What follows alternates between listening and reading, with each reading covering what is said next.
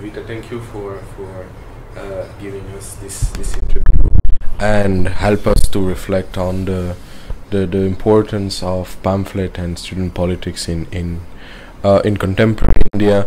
We would like to just have a student activist with you to reflect on your trajectory from ISA student activist to a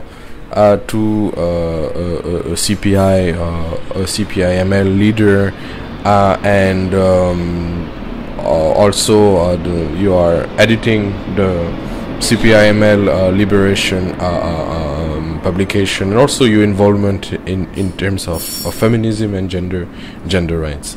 So first, as we are going to display pamphlets in the Habitat Center from 6th to 13th of November, we found one that you have authored that I think is quite striking to start this interview with. So I would just like to read a bit from you, from what you wrote.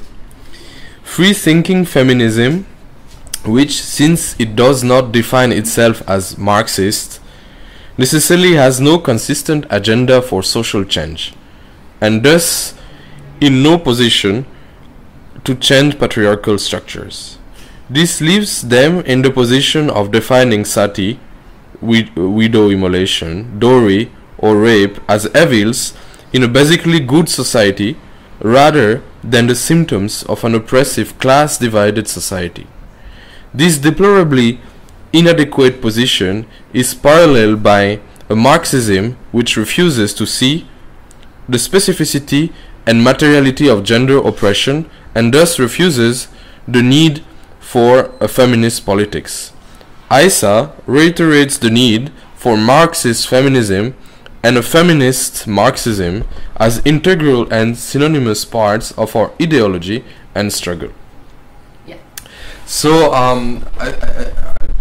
we picked that quote not only because it kind of brings together your long-standing commitments in Indian politics, which is of course the left in general and Marxism, and on the other side feminism, but also because it kind of epitomized the kind of churning and the debates that were happening at the time in JNU campus. So first of all, from that quote, could you tell us a little bit how you arrived there, and then how that ideological understanding was formed and then inform your later political commitments? Sure. Actually, I was a little worried when you began reading out the quote, because I had no idea whether I would still feel, still stand by the words which I wrote 2 decades ago. Okay, but I was quite reassured actually, because that's not bad. It's quite close to what I would still say, although probably my articulation would have become a little bit more, sophisticated now, or I would add a whole lot more now. But I'll tell you how it was very interesting, because in the early 90s, when I joined JNU, and that's when I really became active in student politics, one of the things that pushed me into politics was the very scary prospect of the rise of the Hindu majoritarian right wing in India at that time, and specifically in Bombay, where I had done my BA, as well as in JNU, in front of our eyes. And so their politics on gender was something which made me feel, we have to oppose this, and it can't be done just at the level of an individual, refusing to participate in it.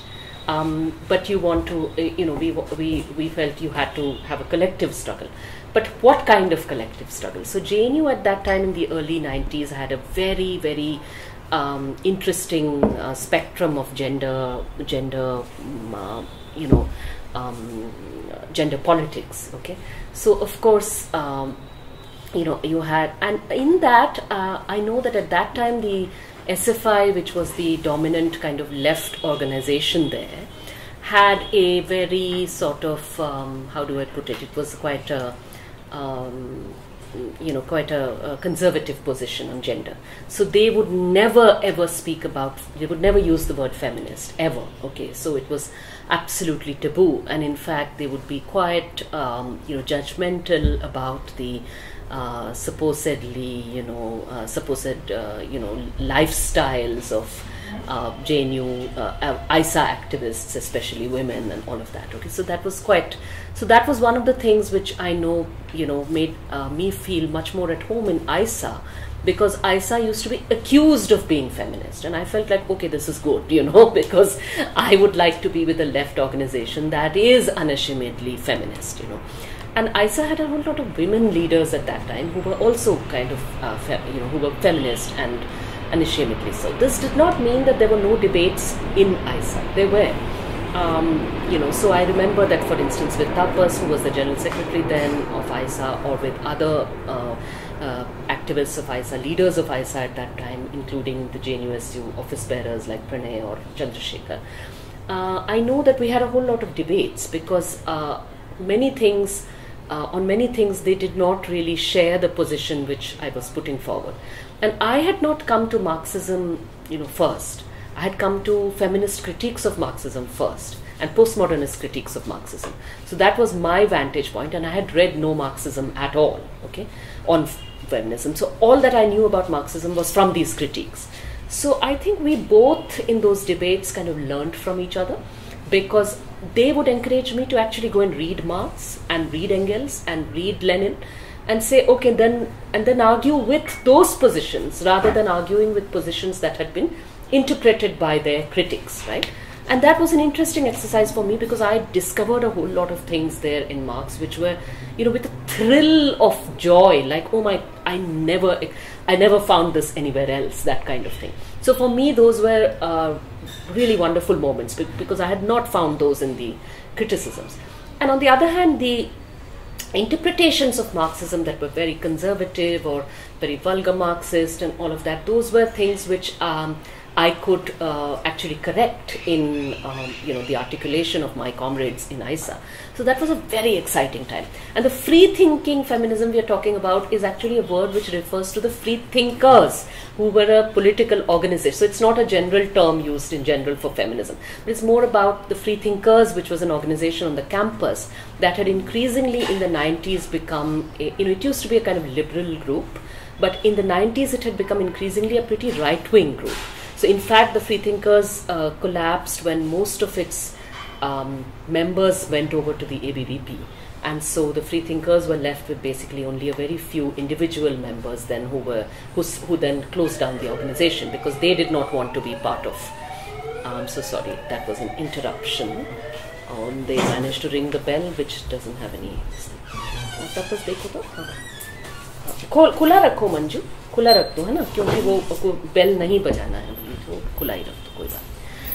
So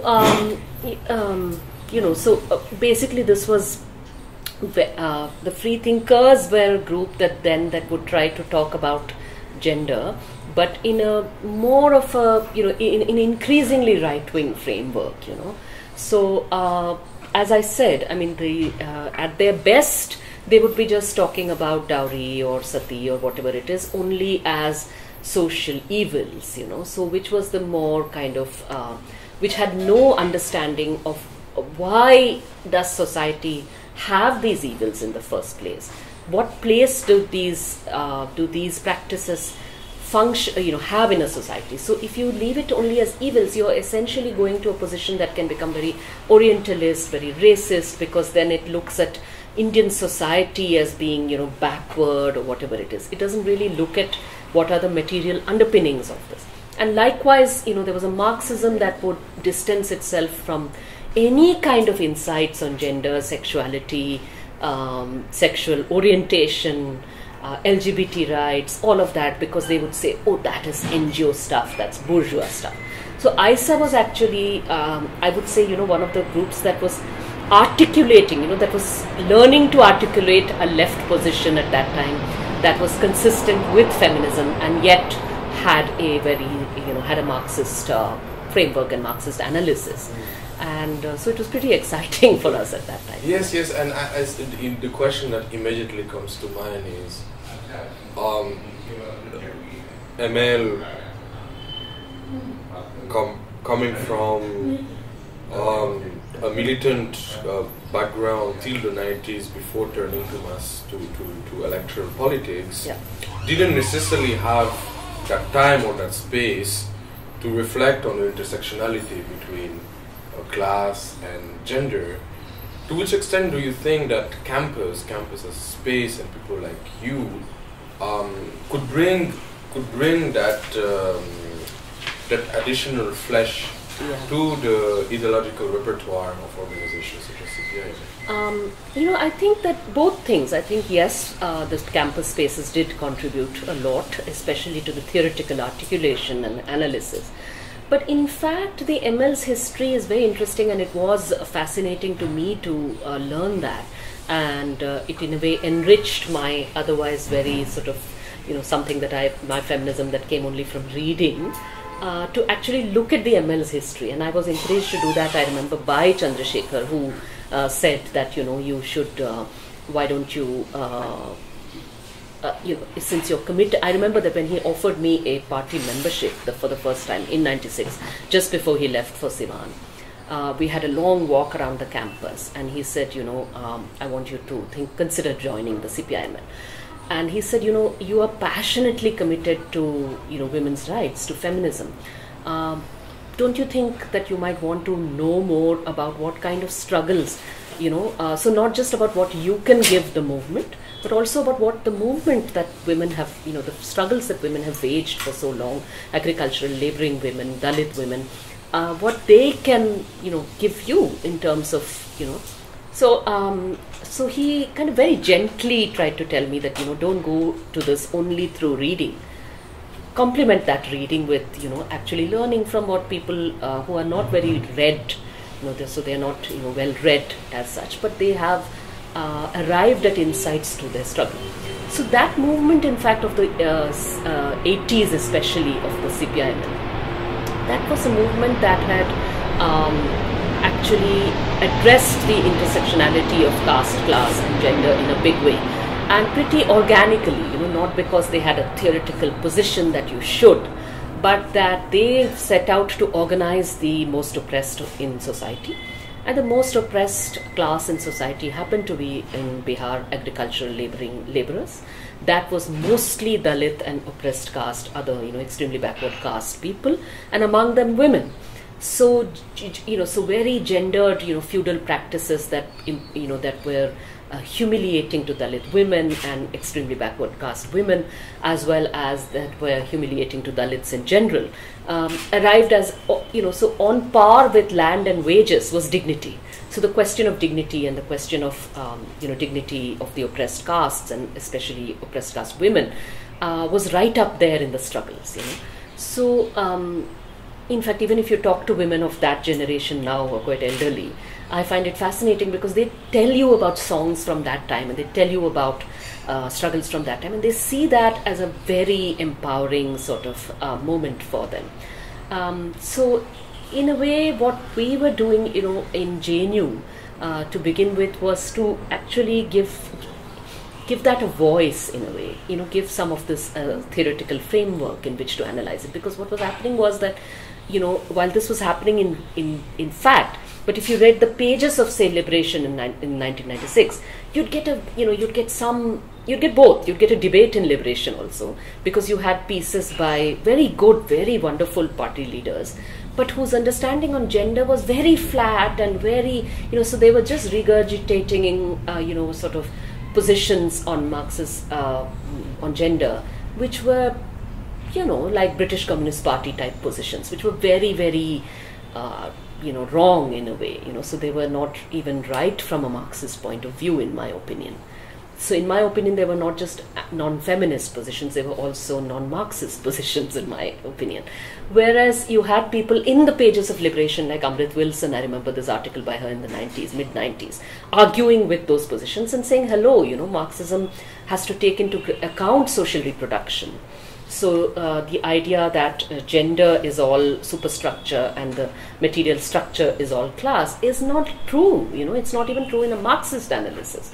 So all this, I think, was also very formative for us. It was not just that this was coming from campuses, But I do think that yes, the presence of young women in the party and in the student organization in campuses made a difference, both to, contributed to the theoretical analysis as well as to the general culture in the party, because then you had, you were not used to women from these backgrounds holding themselves unself-consciously as women, So I'll just share one interesting thing with you, that I think it was in the late, maybe 2007 or 8, I don't remember, quite late, okay? So in the noughties, in the 2000s, there was a workshop we held on gender from the party's side at Bardhaman.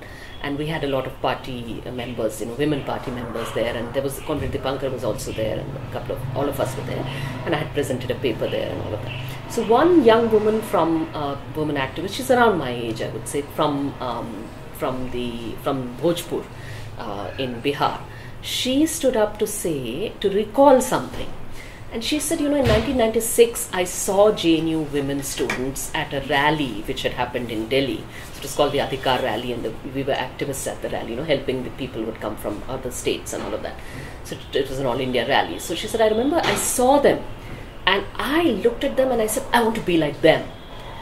And I asked her what she meant by that, because generally, it would be the opposite, right? People would tell you that, oh, you should behave in certain ways so as not to shock women from rural areas and all of that. But in fact, it was the opposite. So this woman said, no, I'd always rebelled against being treated like a girl in my, so I was a woman. I felt, like a woman, but I didn't want to be forced to fit separate gendered norms. So then she married, she was not an activist to begin with, but she was drawn to the party. And then as a way of escape in a way from the usual trajectory for women, she actually married a comrade. And that choice to marry him was in fact for her an empowering choice, because she said, everybody said, why are you marrying a whole-timer? And why are you marrying someone who doesn't look young and handsome and earns a lot? And she said, no, I actually like what he does and I like what he thinks, and so I'm marrying him. So she married him. And then in his family, in a way, she was encouraged to, do activism if she felt like it. And she felt entirely at home doing that. And then people would tell her, oh, shouldn't you wear a sari, not salwar kameez? Shouldn't you wear sindoor when you go among women? And she used to say, no, I don't think I need to do any of those things. And then she saw us and she said, I felt the thing I liked about you people was that you didn't walk around as though you remembered you were women. You walked around as people, as human beings. You didn't hold yourself as though somebody was continually watching you, thinking she's a woman and she should behave in a particular way. And I felt like that, we want that. And I felt so vindicated in a way by what she said. That gives you an idea in a way of the sheer physical presence of young women, who were from these campuses. On the impact they had on the party. And so in what you were saying, there are three things that are really fascinating, three blocks, and if you could tell me a little bit how they imbricate into each other, I'd be really grateful. The first thing, as you say, is like the influence of young women in campus, and the example you gave, and the second one is the imagination of smoldering fields of Bihar and the condition of women in rural areas in South Bihar. And the third one is the kind of competition happening in campus, and the way through, for instance, the PaRChA we have read with you. There's a need to be distinguishable from both SFI and free thinkers. So how is this competition also enabling the creation of, the re-articulation of these idioms that are informed both in the field and in campus through the rise of feminist personalities in campus? I'm not sure I can kind of draw all that together, but I'll just say that I don't think we felt it as a pressure to distinguish ourselves from groups or anything like that. It was more that that was such a time when, AIPWA provided AIPWA was a space where women could explore feminist articulation and explore, what a Marxism that was compatible with feminism could look like in a freer way than you could in other left groups at that time. And also, so it was not that AIPWA had a set position. That was what was so exciting, because it's not that everybody thought one way in AIPWA, but that they were willing to let women lead on this, that they were willing to let feminist women lead on this. I remember another leaflet, which I might have around somewhere, I don't remember if this was it or another one was it, but there was a leaflet which had been signed by our then secretary of the organization. It was not signed by me. It was signed by Tapas Ranjan Saha, who was then the secretary of the organization.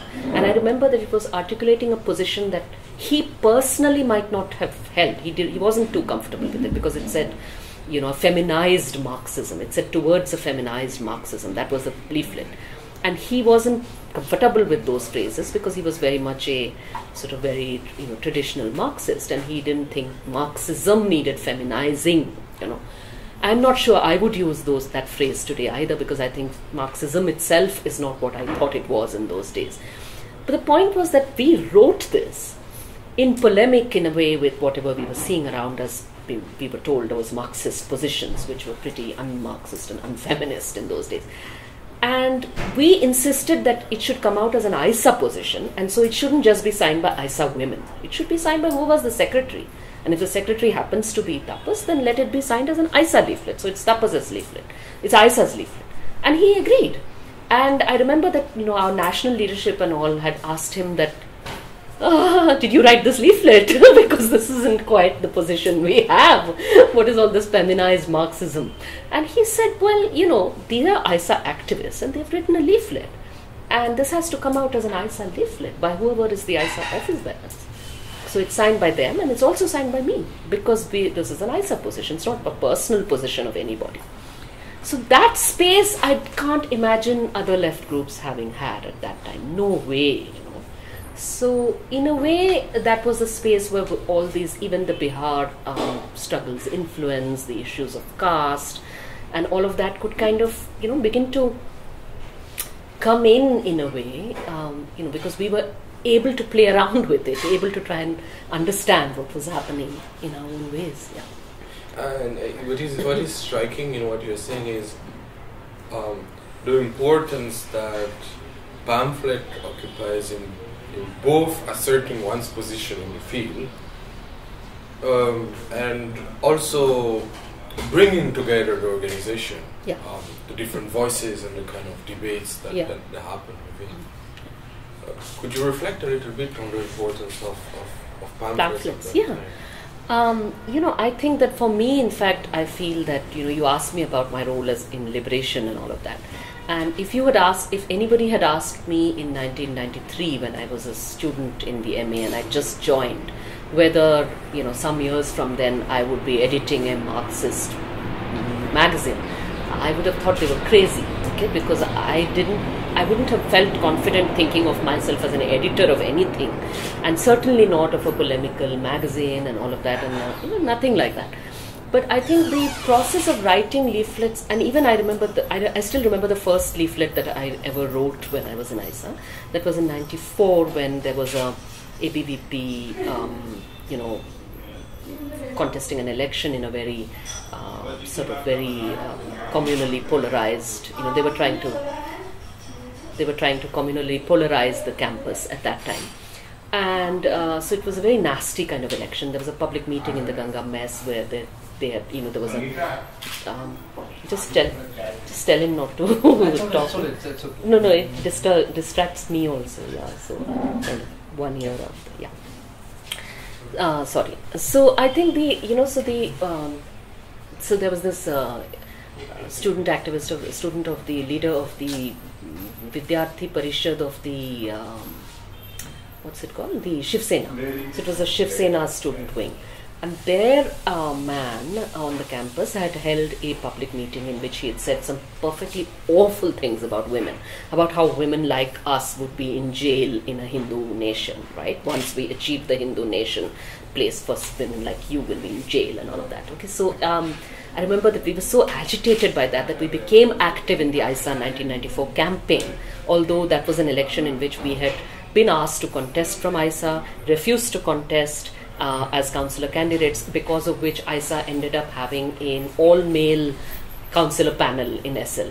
So we campaigned for that panel like crazy, and in every classroom people would be asking us, why hasn't AISA fielded any women? Because you have so many campaigners. There's the 4 or 5 women campaigners and no candidates. And these men who were contesting would glare at us. They would really give us the dirts, because they said, we didn't want to be contesting, we wanted you people to be contesting. And you all said no. And now because of that we are stuck with this.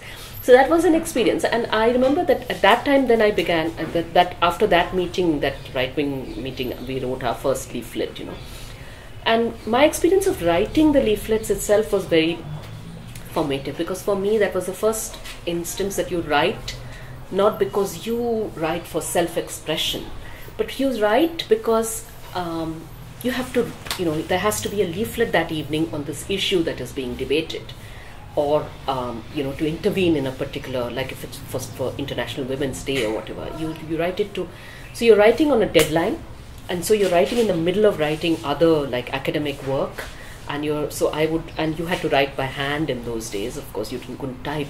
Nobody had computers, personal computers. So I would be writing in, cafes, in the campus, and canteens on the campus, and all of that, and learning then to write legibly so that someone else can type it.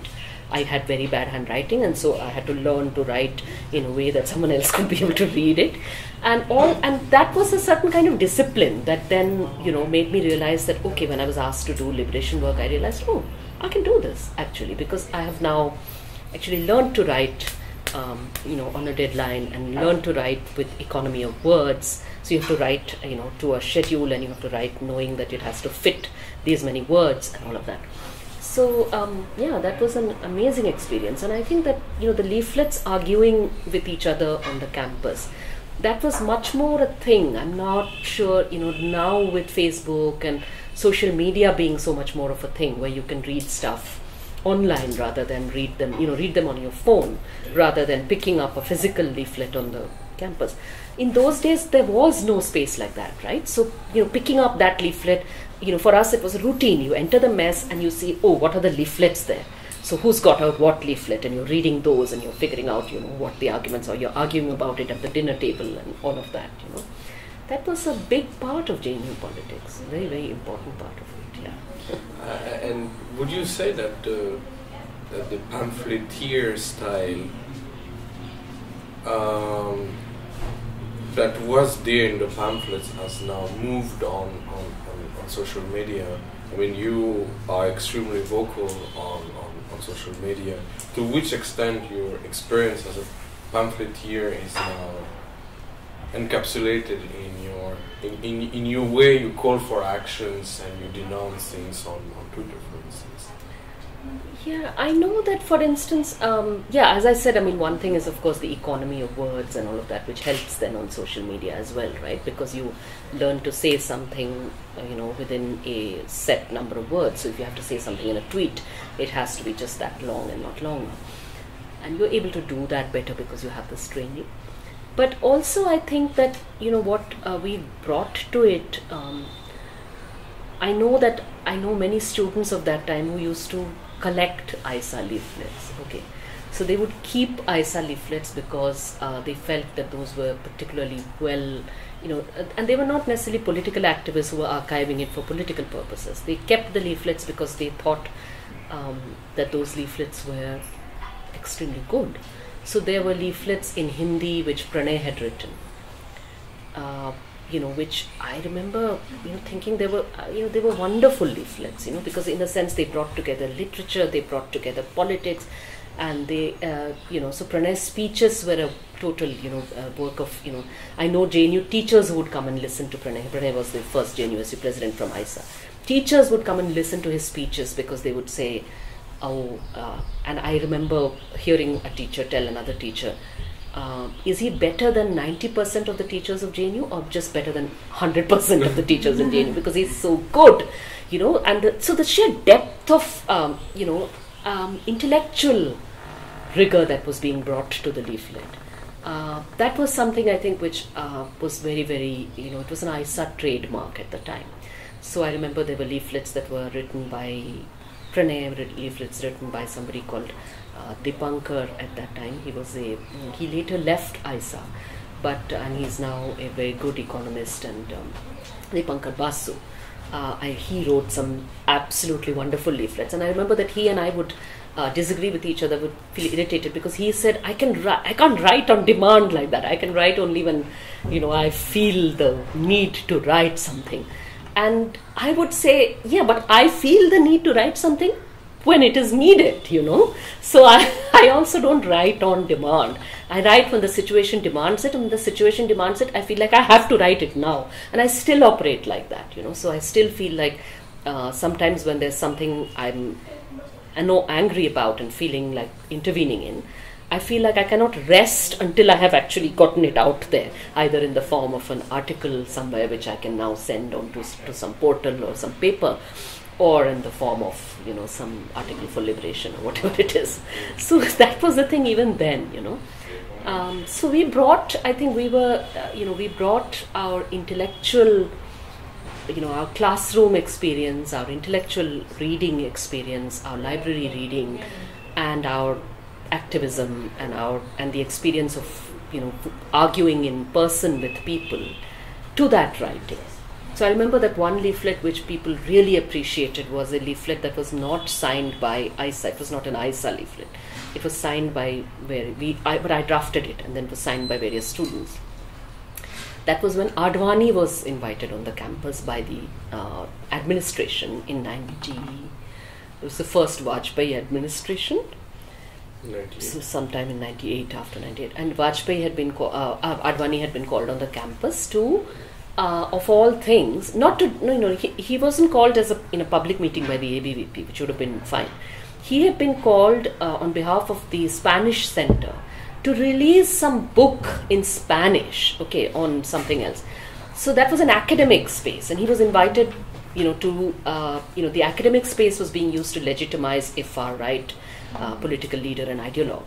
And so we said, no, this shouldn't happen. So we campaigned against it. And then there was this whole thing about freedom of speech and expression. And there's a lot of confusion on the campus. So I drafted that leaflet. And I asked several other people who were not ISA people, would you like to sign it? And they signed it. And we got it out as a leaflet by students who said, who articulated this, properly, saying that, look, this is not, if you were to come on an ABVP platform, that's fine, come. It's a place where we are allowed to ask questions, and you face the questions and you come. If you were to organize a BJP meeting on the campus, no problem. But you are coming to release a book from the Spanish Center. Why? You don't know Spanish. You're not an academic. You have nothing to do with academics. Why would you be invited to deliver a talk at the Spanish Center? To which then there can be no question answer, right? It's a book release function. He's not going to be allowed to, take questions or anything. So that made a lot of sense to a whole lot of people. And I remember that my friend Rochelle, at that time Rochelle Pinto, she came up and she told me, this is very well written. She asked me suspiciously, who's drafted this? It's very well written. So I told her, yeah, that's me. So she said, it was brilliantly done, actually. It was very, very, very well done. And the reason why I could do that was because, I was also thinking, I was not thinking just as an activist. I was thinking as a political being who was both an academic and intellectual as well as an activist, And I was thinking about how to safeguard academic spaces, not just about how to, find some pretext to oppose Advani. What is fascinating is when we see this mechanic of pamphlet writing, is also how that mechanic also translates into a physical object that connects with people. That it's not only something you put online, but it's something that enables you to go and talk to people. Yes. So, to which extent you see pamphlets as a tool of political socialization? Yeah, so I think it's very important, and I still think of it as a pretty, it's a tool which I still feel that, politics like ours cannot do without, it needs it. I'll tell you why. For instance, right now, you would think that in the digital age and all of that, what is the point of leaflets and all of that, right? Like, and I know that in JNU, there are people who say, okay, people are reading leaflets less, they'll read it on your phone and all of that. And that's a good thing in a way, because I say if the JNU administration now is preventing public meetings from being held, then great. I mean, at least, there's a space, there's a social media space where those discussions can take place and all of that. So that's fine. Just a second, yeah.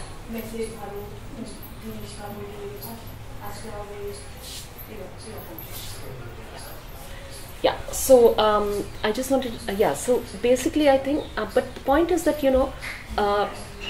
media spaces are generally, so big media is against you. So you are up against it, and it's much more propagandist than it was in the 90s. Right now, big media, I hanker for the time when there was only Doordarshan. Okay, which was at least, it was a state-sponsored thing, but it wasn't hate-mongering, and it was, everyone knew that this is a government channel. Okay, there was no illusions about it. Now you have 24/7 channels that are spreading Islamophobic and anti-dissent hate speech continuously as news, as independent news, and it's a scary prospect. So how do you counter it? And I keep thinking that there is no replacement at the end of the day, because social media reach in India is also pretty limited, right? So I feel like there's no replacement at the end of the day for actually going to people with a physical piece of writing and then talking to them about that. Of course, in India, literacy being low, there is going to be a limitation even to that. But still, you generally find, I've found that when you go with a leaflet even to a village, then there'll be some schoolgirl who'll say, I can read that. And so she'll read it out, and then there'll be a talk around it, there'll be a discussion around it. And that's amazing, really irreplaceable, I think. Yeah. That's more like the online part can be an addendum, or can be an additional part to the... Yes, of course. I mean, I'm all for using online means as well, especially video and audio and all of that, because those are things that you do not require literacy in the first place. So that's good. But I also think that these are leaflets are things that allow you, they make you, you have to articulate things in a simple way which is communicable. Oh, that's another thing which I find, I find my leafleteering days in JNU really help with, which is that, I think of myself as being someone who, even when I speak on the street, I don't dumb down what I say on the street, So what I say on the street and what I say in a seminar in London is not very different. It's more or less the same thing. I don't dumb down at all, And I'm not using very different language. And yet what I say on the street connects with people as much as what I would say in a seminar connects with people. So I think about, why I'm able to do that. And I think that the training in writing leaflets is a big part of that. Because I would feel the need to, okay, how does one say this so that it communicates, so that someone who reads it is going to actually get it. So, cutting through the jargon and cutting through heavy vocabulary and finding examples that make sense and all of that was something, So I think it's pretty regular kind of stuff that, Marxists have always done actually, Most of Lenin's writing is pamphlets, it's leaflets. And they're great fun to read now because they're not solemn pieces, they're polemical pieces. Marx, Lenin, they're all writing polemical arguments with their contemporaries, these are fun stuff to read if you understand the arguments going on, Yeah. You emphasize on this idea of learning how to write pamphlets, and campuses in terms of a space to learn politics are extremely rich in transforming individuals. to make them fit for further commitment in civil society and for some people like you, yeah, full-time politics. To which extent do you think that the campus has transformed or has enabled you to do what you're doing today? In a very big way, actually, because I think for me the main transformation was, my change from a very, very, very private person to a very public person. And it was a painful change for me because I was, I have always been a very introverted, very, very private person.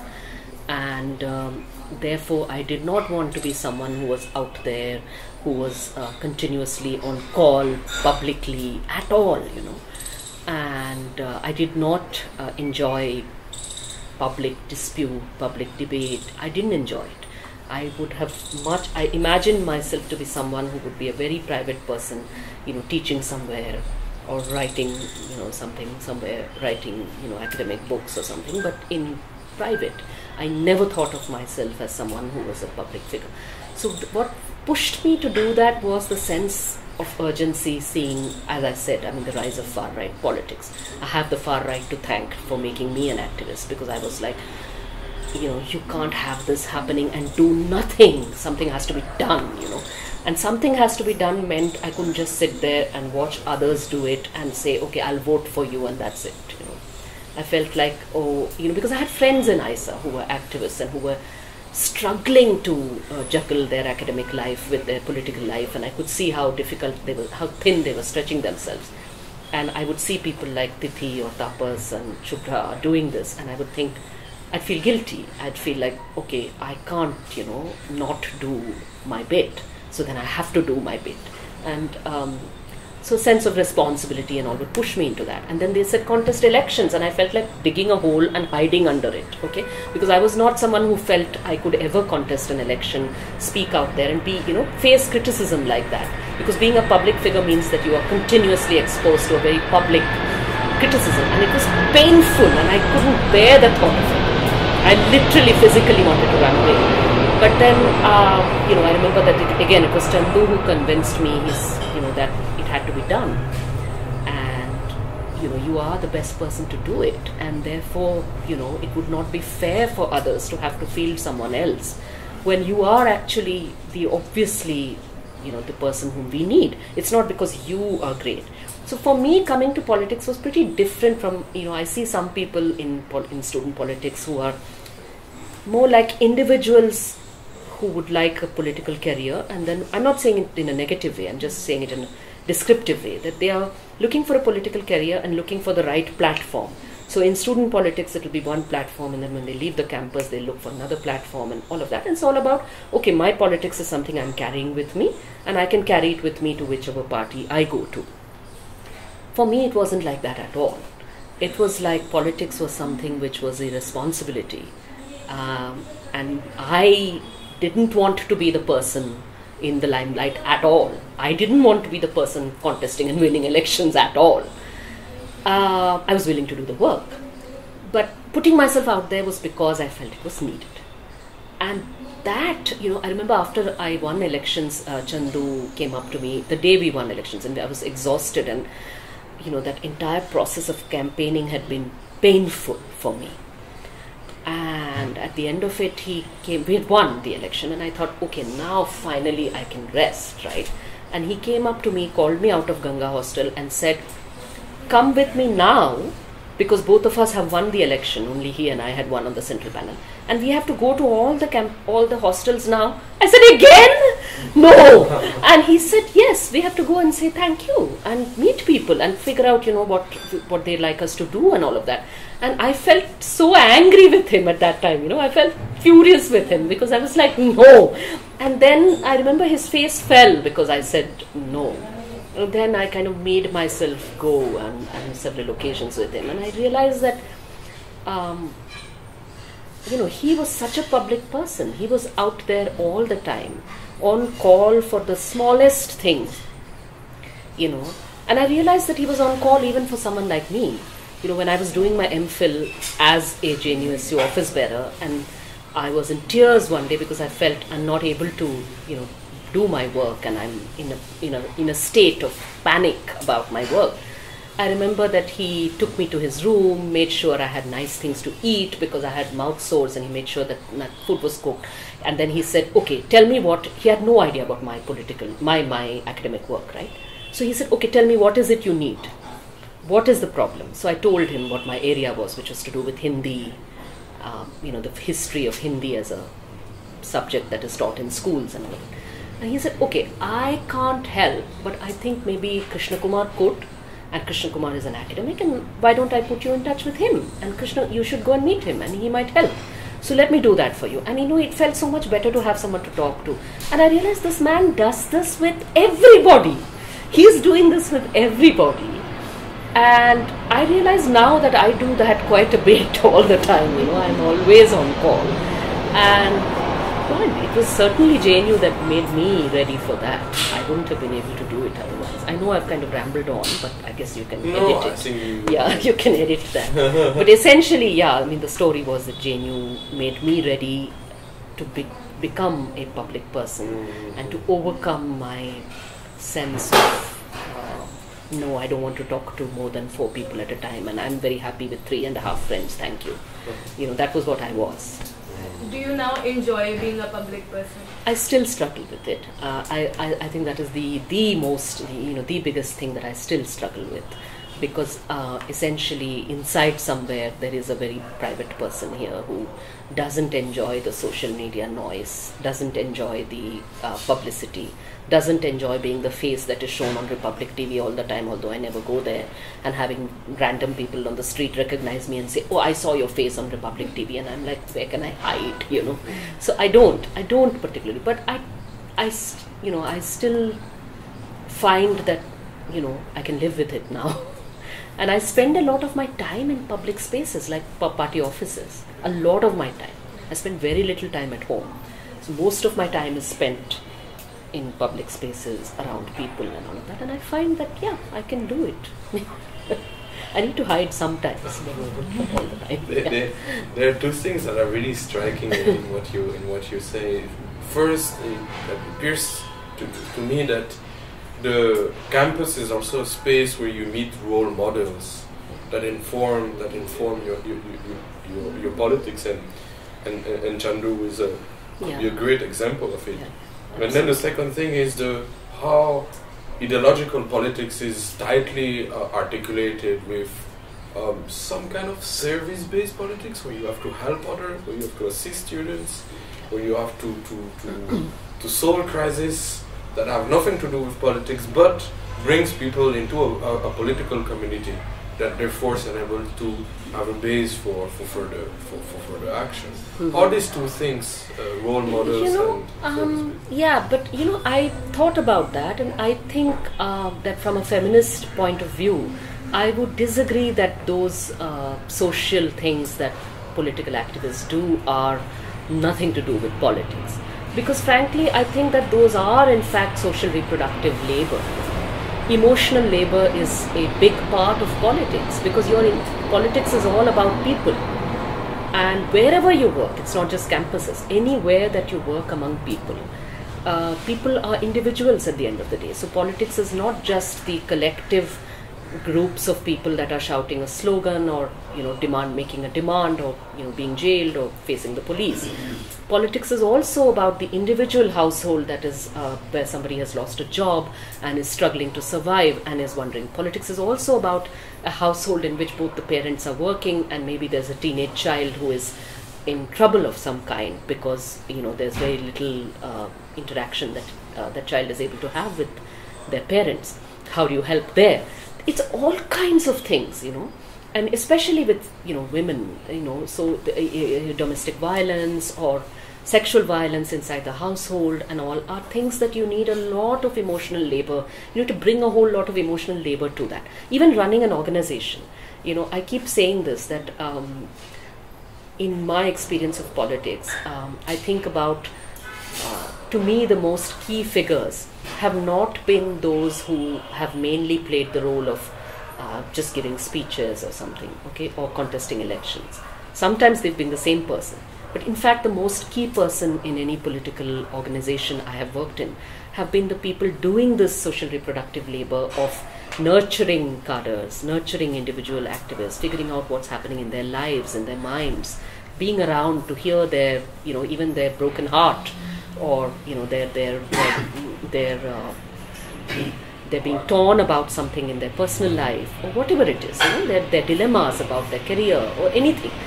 And that social reproductive labor has been, so I find that the most remarkable men I've known in politics, Tapas right there being one of them, is actually someone who's done that kind of social reproductive labor on a big scale. And those were the people I admired the most. I still admire the most, The people I see as really role models. Chandu was one of them, absolutely. So this kind of giving of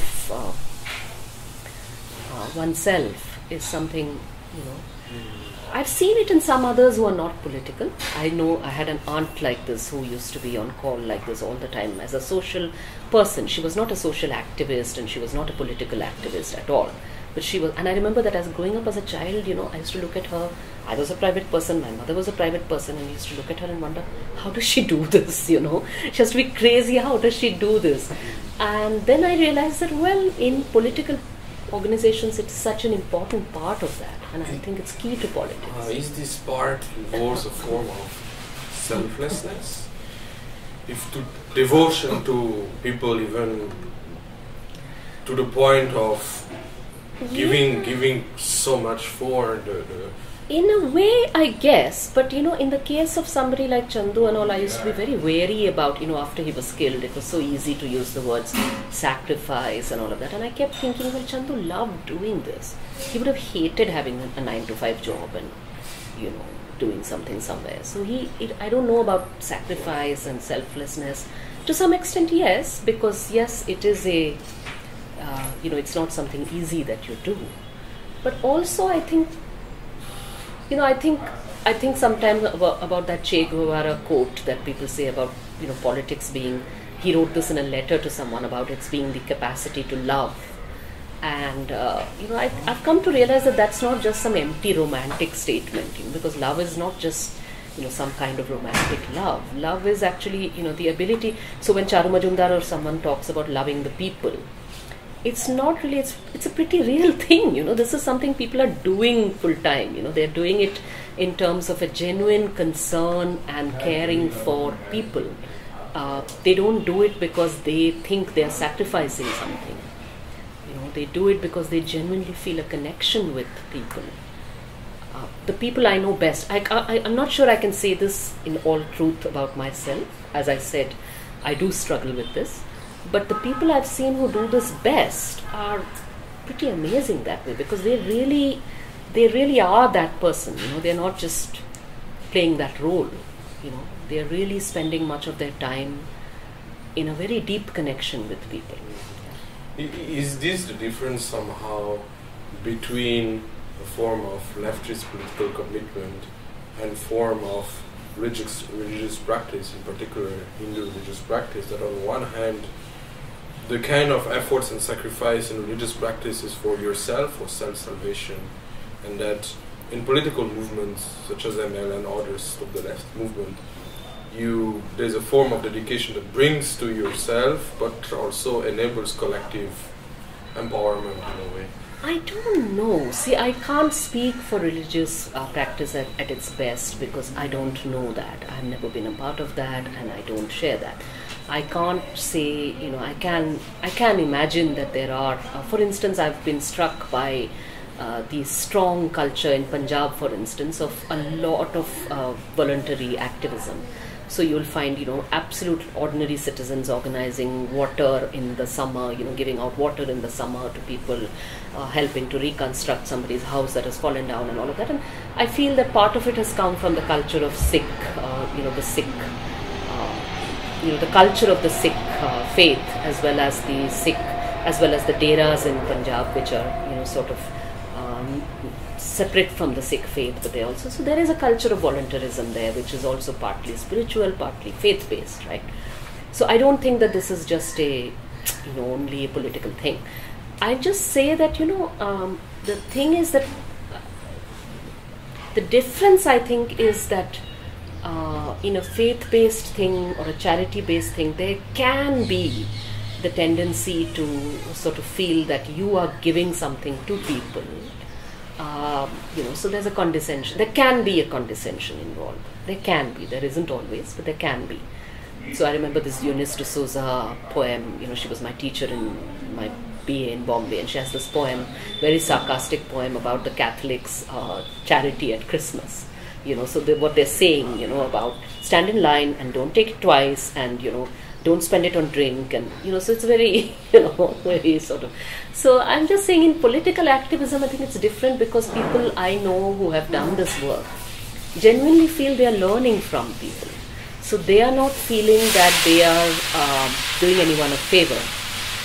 So people I know who have lived with, who have been shaped by this experience of living with people, especially in ML. So I know, a comrade of mine who, in his student days, he began working in Pantnagar in Uttarakhand.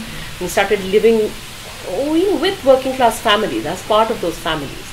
And he talks about how those families, treat him as their own, make sure he had food to eat, and make sure, he was a smoker, so they would make sure that, he had cigarettes and stuff like that, and he had absolutely no money and all of that, and had that kind of connect, and what he learned from those families, about, and he tells me, about how he learned from those families about selflessness, in a huge way, because he told me recently about one comrade who passed away. I don't know whether you use this or not, but I'm just speaking about it. He told me about one comrade who recently passed away. So he told me that I remembered something about that man. That once this activist friend of mine needed a bus fare to go and attend a meeting somewhere. So he needed the fare from the village to the town where the meeting was being held, and he had zero money. So he told this comrade whose house he was staying in, I need the money. So he said, but I don't have the money. And then he said, well, then better find the money somewhere, because it's a small amount, right? 5 rupees or something. You'll find it. So that guy went around after some time and said, okay, I have this money. So you can have it. So after he had taken the money, that comrade said, well, no, I better go and find some more right now. So he said, no, what for? What exactly? So then he said, oh, actually, my daughter is terribly ill. She has high fever. And I've been asked to get this medicine, and I need to buy it. And this comrade was like, why didn't you tell me? You can't do that. You can't not buy medicine for your daughter. Come right now and we get medicine for your daughter first, and then we figure this out. He said, I hadn't realized, he hadn't realized that the daughter was ill, because he'd been out all day and he hadn't realized the daughter. So he remembers feeling this total sense of, shock that this man actually thinks that, caring for this comrade and his need to, run this party, because attending this meeting is for our party. So the feeling that our party's needs are, our organization's needs are, on par with that of one's family, that is something pretty, scary in a way. But so one is learning also from, and one is not, and one wants decisions to be taken. You don't feel that because you are the whole timer in this place, you should be the one taking the decisions. You are encouraged to think that the decisions have to be, you have to put yourself back, and make sure that you are in fact creating an enabling atmosphere where people are able to actually take decisions for themselves and feel empowered that way. So you are not doing someone a favor. I don't know if that's a useful, but this was something that was dinned into me, even in my student activist days, dinned into me, that you can't feel superior. You can't feel that you are going to take something. If you're going to a slum as a student activist, you can't go there as a little tourist, or you can't go there thinking you are doing them a favor. You're going there to learn. That's your school, you are actually going there to learn. This was something that was absolutely there, that in the ML is like very, very clear and very big part of it. This is really fascinating, because like ML has built his base, its political base, from linking question of landlessness with question of Dalit empowerment in Bihar, and that requires people from outside to don't feel superior to access the condition and the livelihood of the people who you want to represent.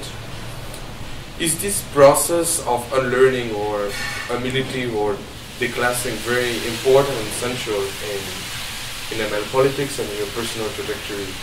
Extremely so. I mean, I think that's pretty central to the ML trajectory, and it's not so much, that's what I felt, that it's not so much declassing in a artificial way.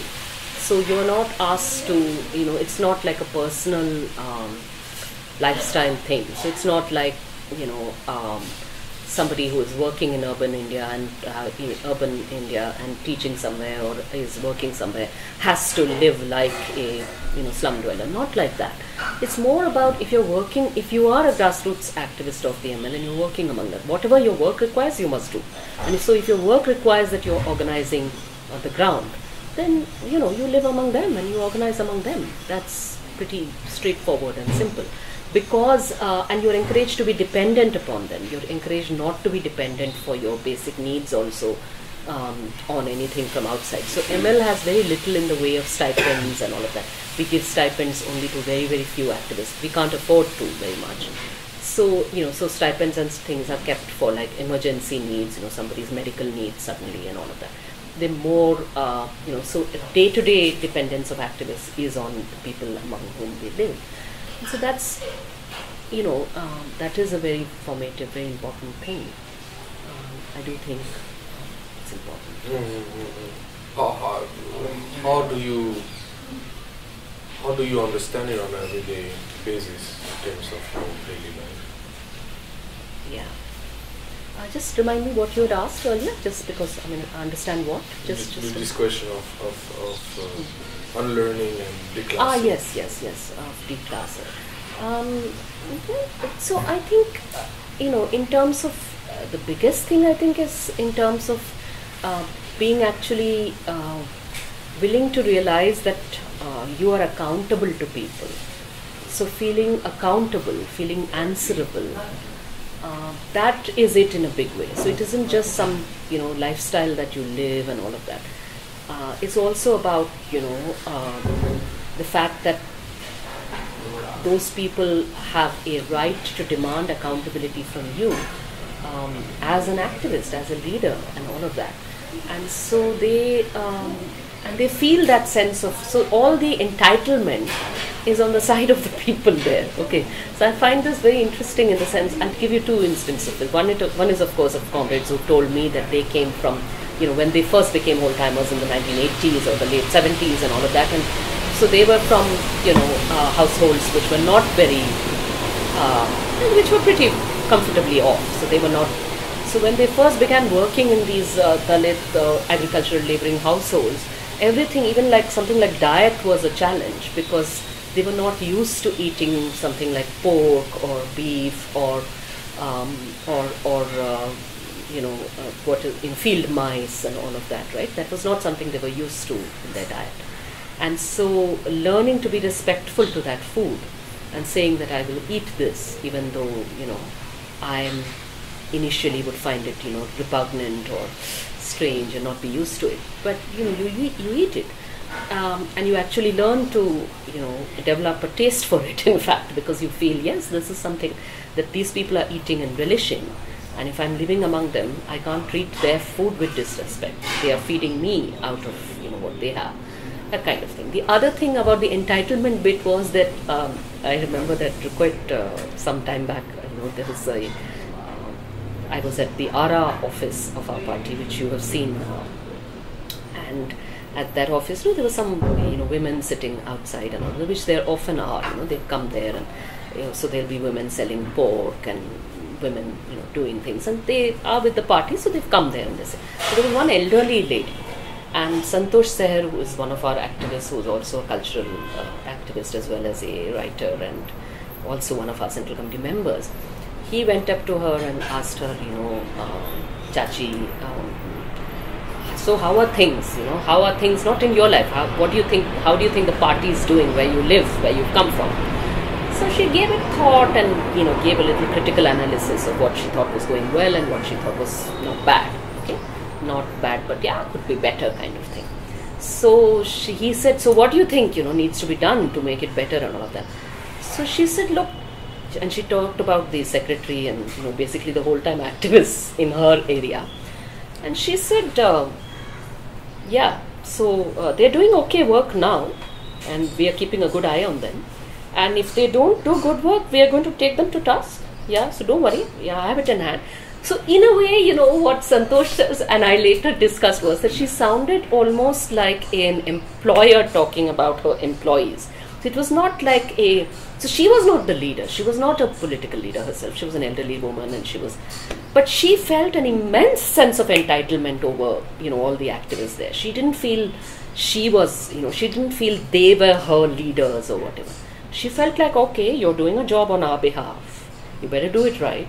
And I have an eye on you, and yeah, that kind of thing.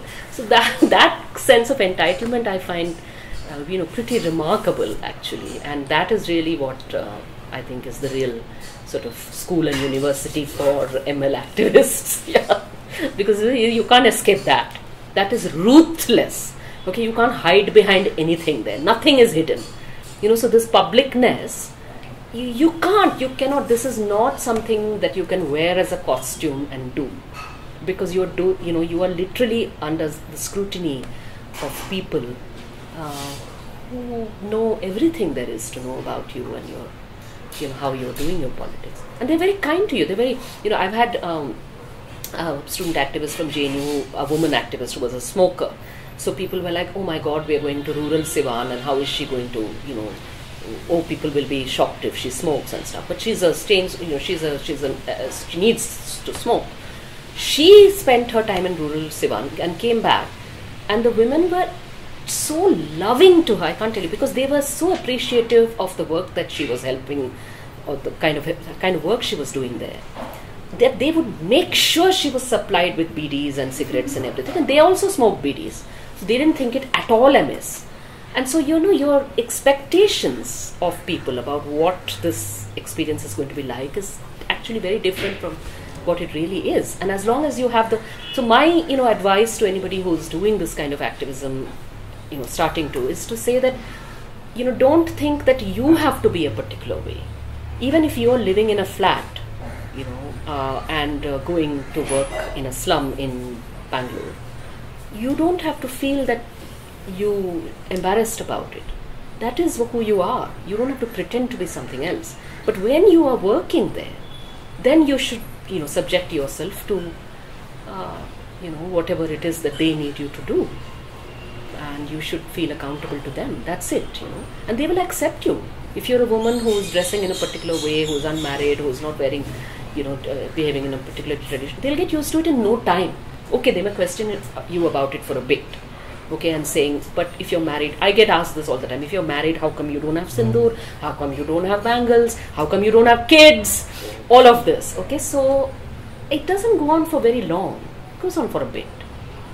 And then people get used to it, and they stop asking you about that, and they start seeing you for who you are, which is an activist who's doing a certain kind of work there. Is there a point of tension between a certain form of activism who wants to be close to the people, and therefore for certain background and certain profile it means leaving behind certain things and a little bit of declassing, and a certain form of aspiration on the ground of people to aspire up, dream big, going to be a famous politician or businessman, or so is there a conflict between those trajectory of downward mobility and those aspiration of upward mobility? On the ground, people say no, we should aspire to drive in a SUV and to have fancy clothes. And is there something you feel on the ground? It's not just on it. Yes, there is a tension there. You've put a finger on it, but it isn't just about upward mobility and downward.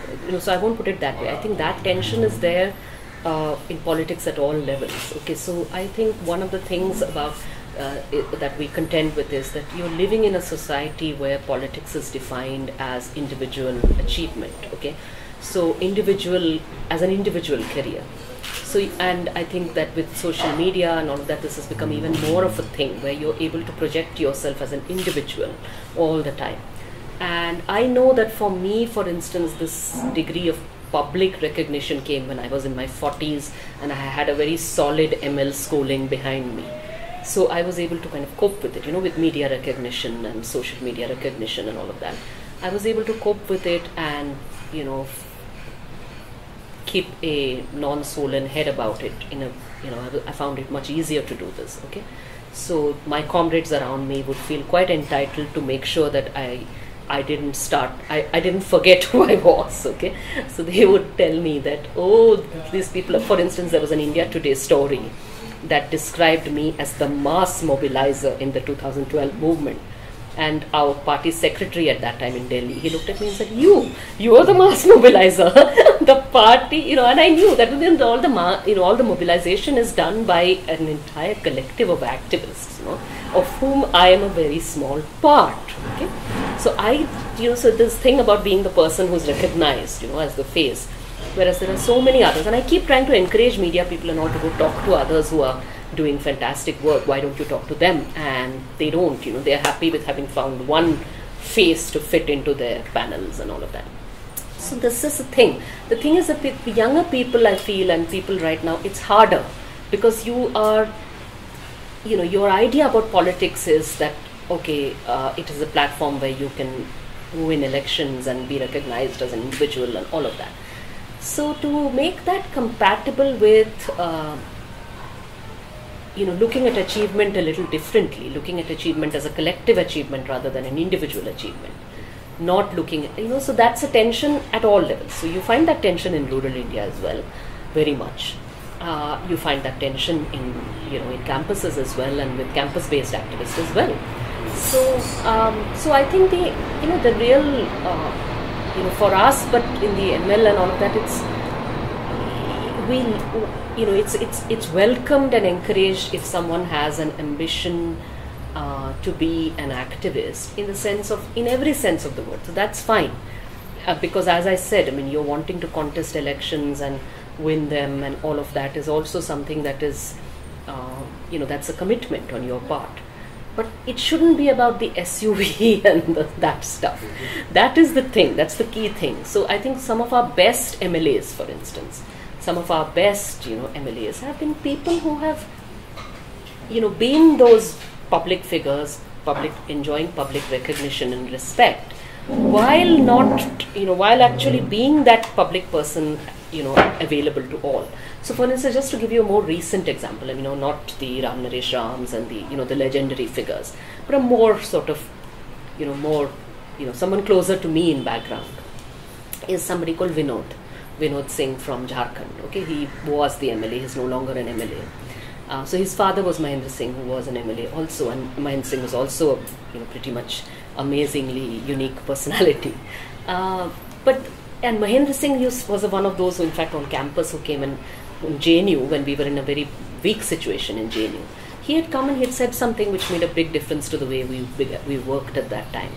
He had said, look, how do you expect people to be attracted to your politics if you're not doing, you have to be there for them. You have to serve, students have to have you around to do things they need you to do. So not everybody is going to think, oh, ML politics is about this programmatically and then come to you. They will come to you because you helped them in an admission or helped them because they got into some trouble somewhere. You do that, And he was very clear about this, that you have to do that, and that is a key part of politics, that people then, that you're actually doing that work as well for people.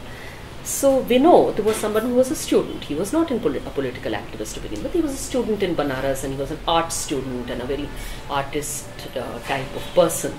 And then he began working in Bombay and all of that. And then when his father was killed and all of that, he came back to Jharkhand. And at that time, everyone felt, but he used to always follow politics, and he'd been a student activist, but he'd not worked in that area like that. But then he decided that, something about it, his father's death made him feel he had to come back and do that. And I'm sure it was a very hard thing for him, okay, because it must have been pretty tough for him. But he did it.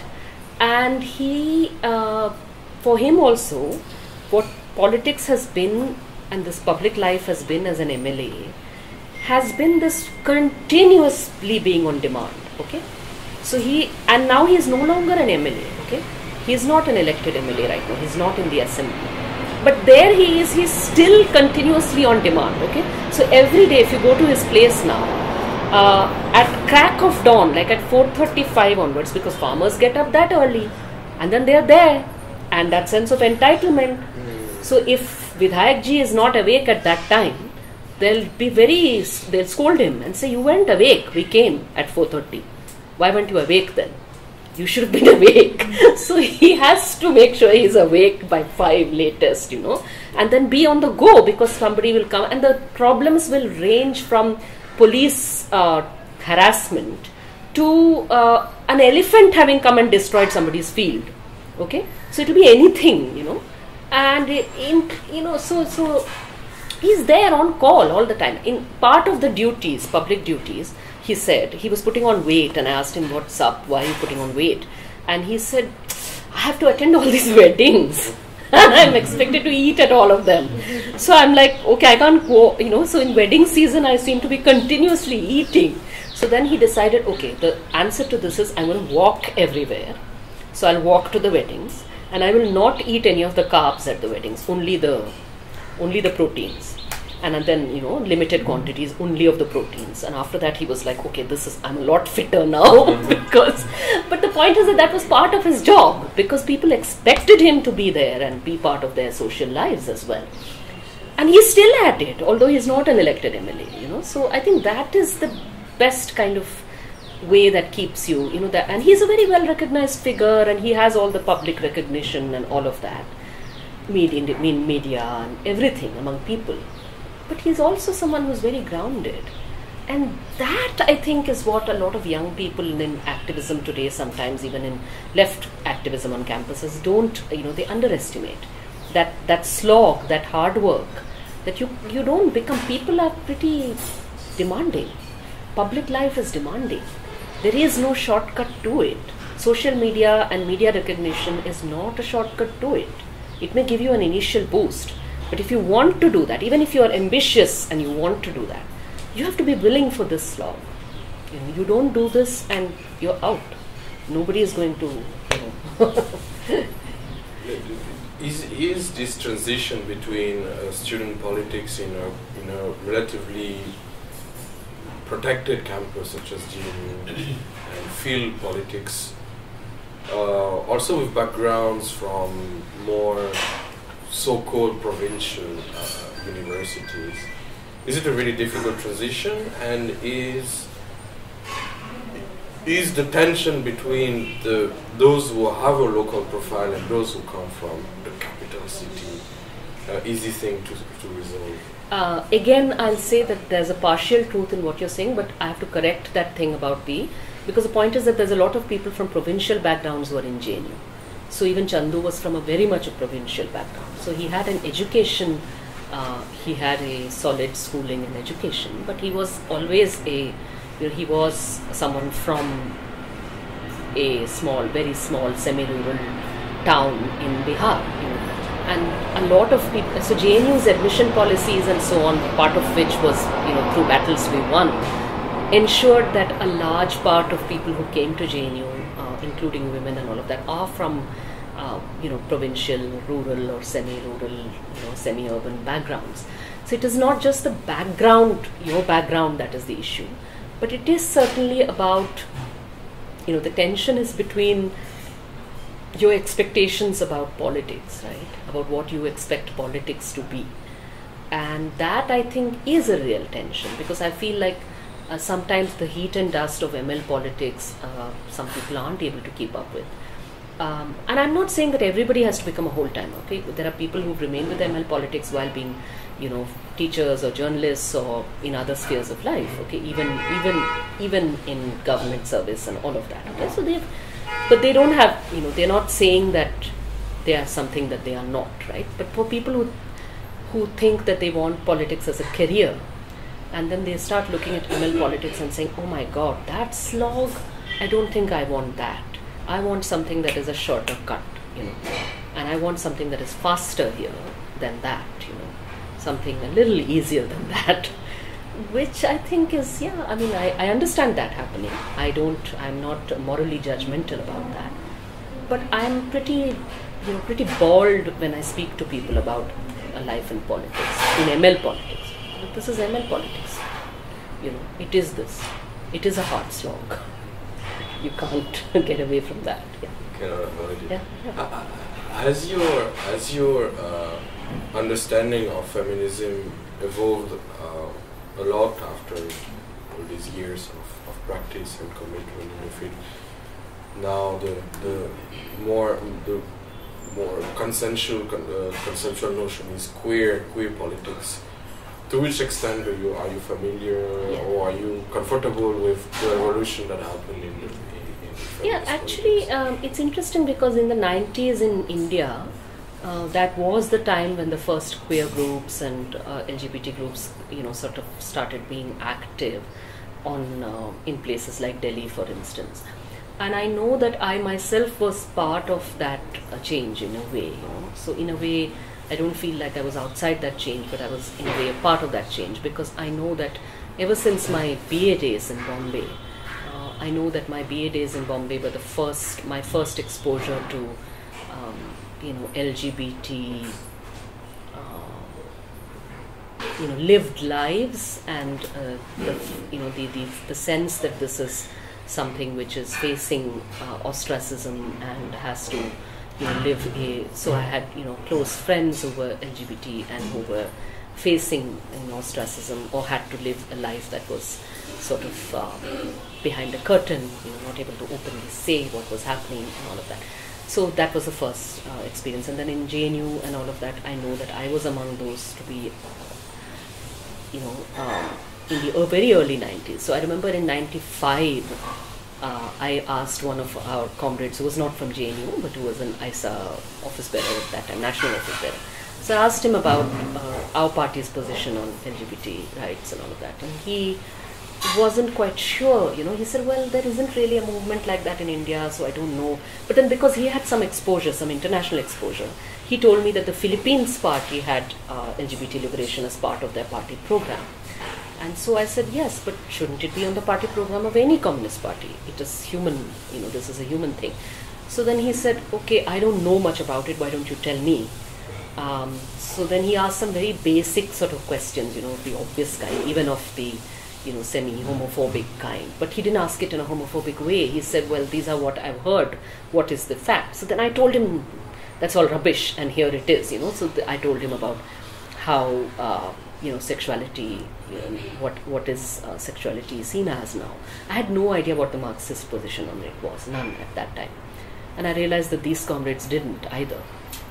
And then there was this big debate in the 90s in Delhi among women's groups, because there was an 8th March demonstration where all the groups, women's groups and feminist groups, left women's groups as well as feminist groups, were to have it together.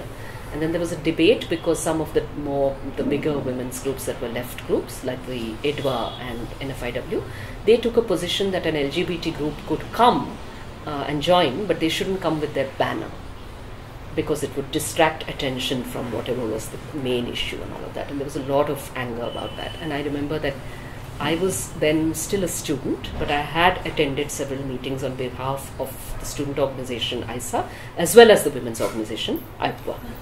And I remember thinking, no, this is wrong, this can't be. So I had discussed with my comrades and persuaded them that we have to take a position that what nonsense. Of course they must participate with their banner and placards, and why pit one issue against the other and say, working class women's issues are different. Come on, you may have LGBT women in the working class as well. What absolute nonsense. So we fought it out. And then I realized that there's so many people on the left who are arguing with me. So there was a professor of Delhi University who attended one such meeting quietly, didn't say anything there, and then came up to me later and said, you should read this. And he handed me something which I later realized was a British Communist Party thing on homosexuality. And it was so bad that I cannot, it is indescribably horrible, okay? Because it was basically saying in a nutshell that homosexuality is a deviance born out of bourgeois society, but it shouldn't be criminalized, but one day it will all be solved and resolved, or whatever. In a nutshell, that's what it was saying. So it's completely awful. And I remember thinking, oh my God, what is this? Is this passing off for Marxist positions? Where can I find some Marxist articulation on this? Then I hunted and I found a copy of a Australian, at that time, Trotskyist group that we were in touch with as a party. And they had published a very good booklet on LGBT liberation. And they had a whole section on the 1917 Russian Revolution and how the Russian Revolution decriminalized homosexuality and in fact recognized trans persons and allowed for transitioning surgeries and all of that. They developed all of that, and they had an especially particularly modern position on this. So I made copies of that and made it my job to go around distributing it to any and every leftist I could find, irrespective of organization. So in my own organization and party. And after that, in every class that I would take on gender, even within ISA as well as anywhere else, I would also factor all this in.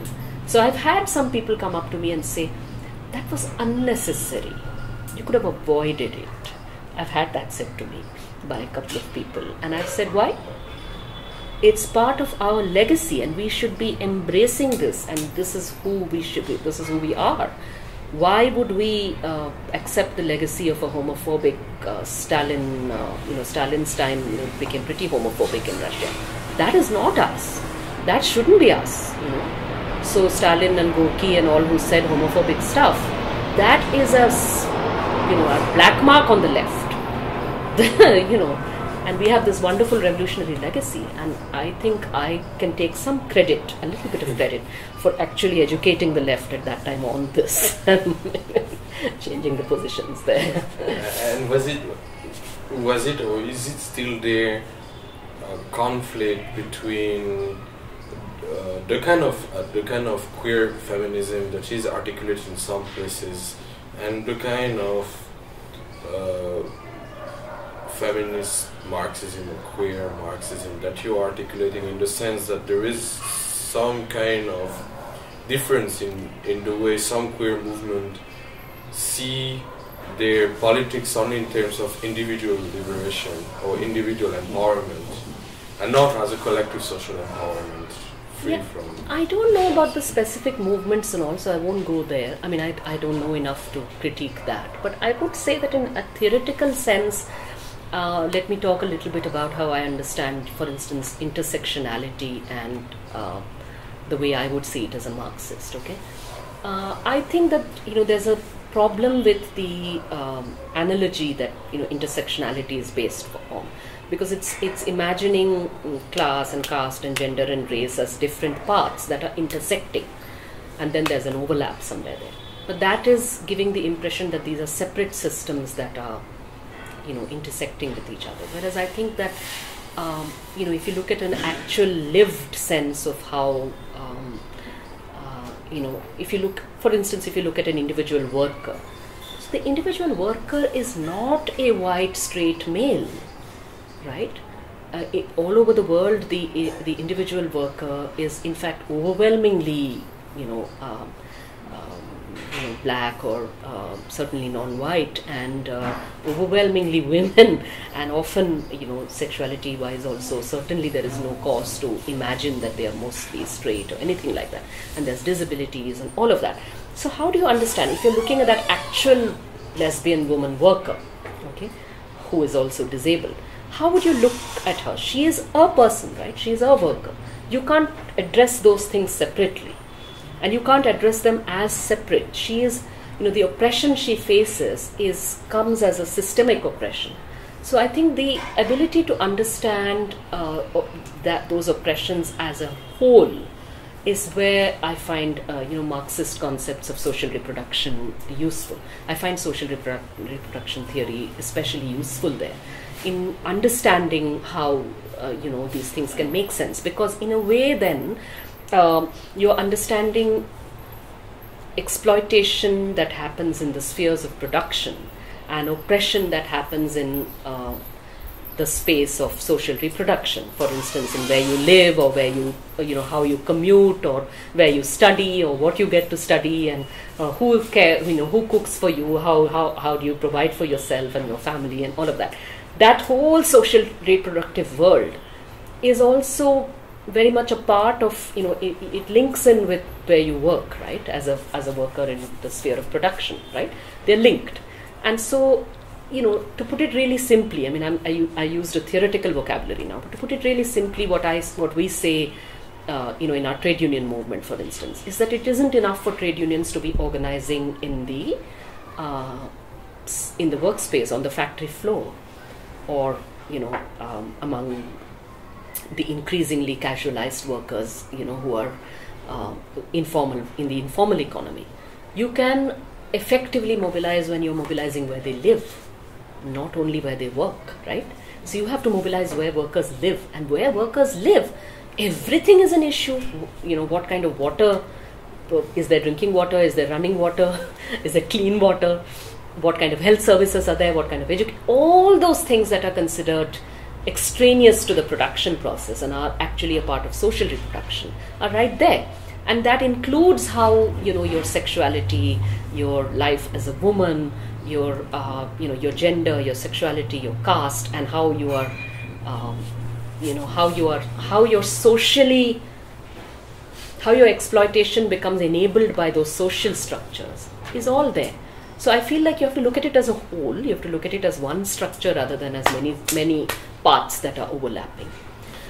Is there some kind of lacking piece in a certain section of the queer literature to see empowerment from the point of view of the individual, rather, instead of looking at, let's say PaRChA or other social structure as a source of oppression? And social structure, I don't mean only CAP. I mean even in your lived, for instance, even the institution of the family, okay, which is often very oppressive for queer people, right? Now, how do you, family institution can be pretty oppressive for women as well. So the household and how it's structured has a potential to offer support as well to women and all of that.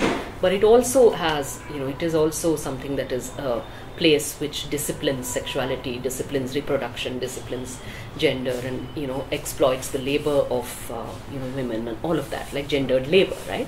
So how do you understand that? It isn't enough to understand it, your queer orientation or identity as something that you have as an individual, which is discriminated against.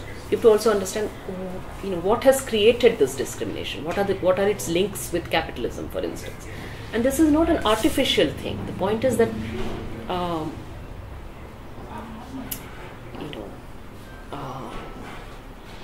for instance, how would you understand why homophobic and queerphobic, practices have gained such root almost, the world over, and very often displacing other cultures that have been more accepting and more open towards it.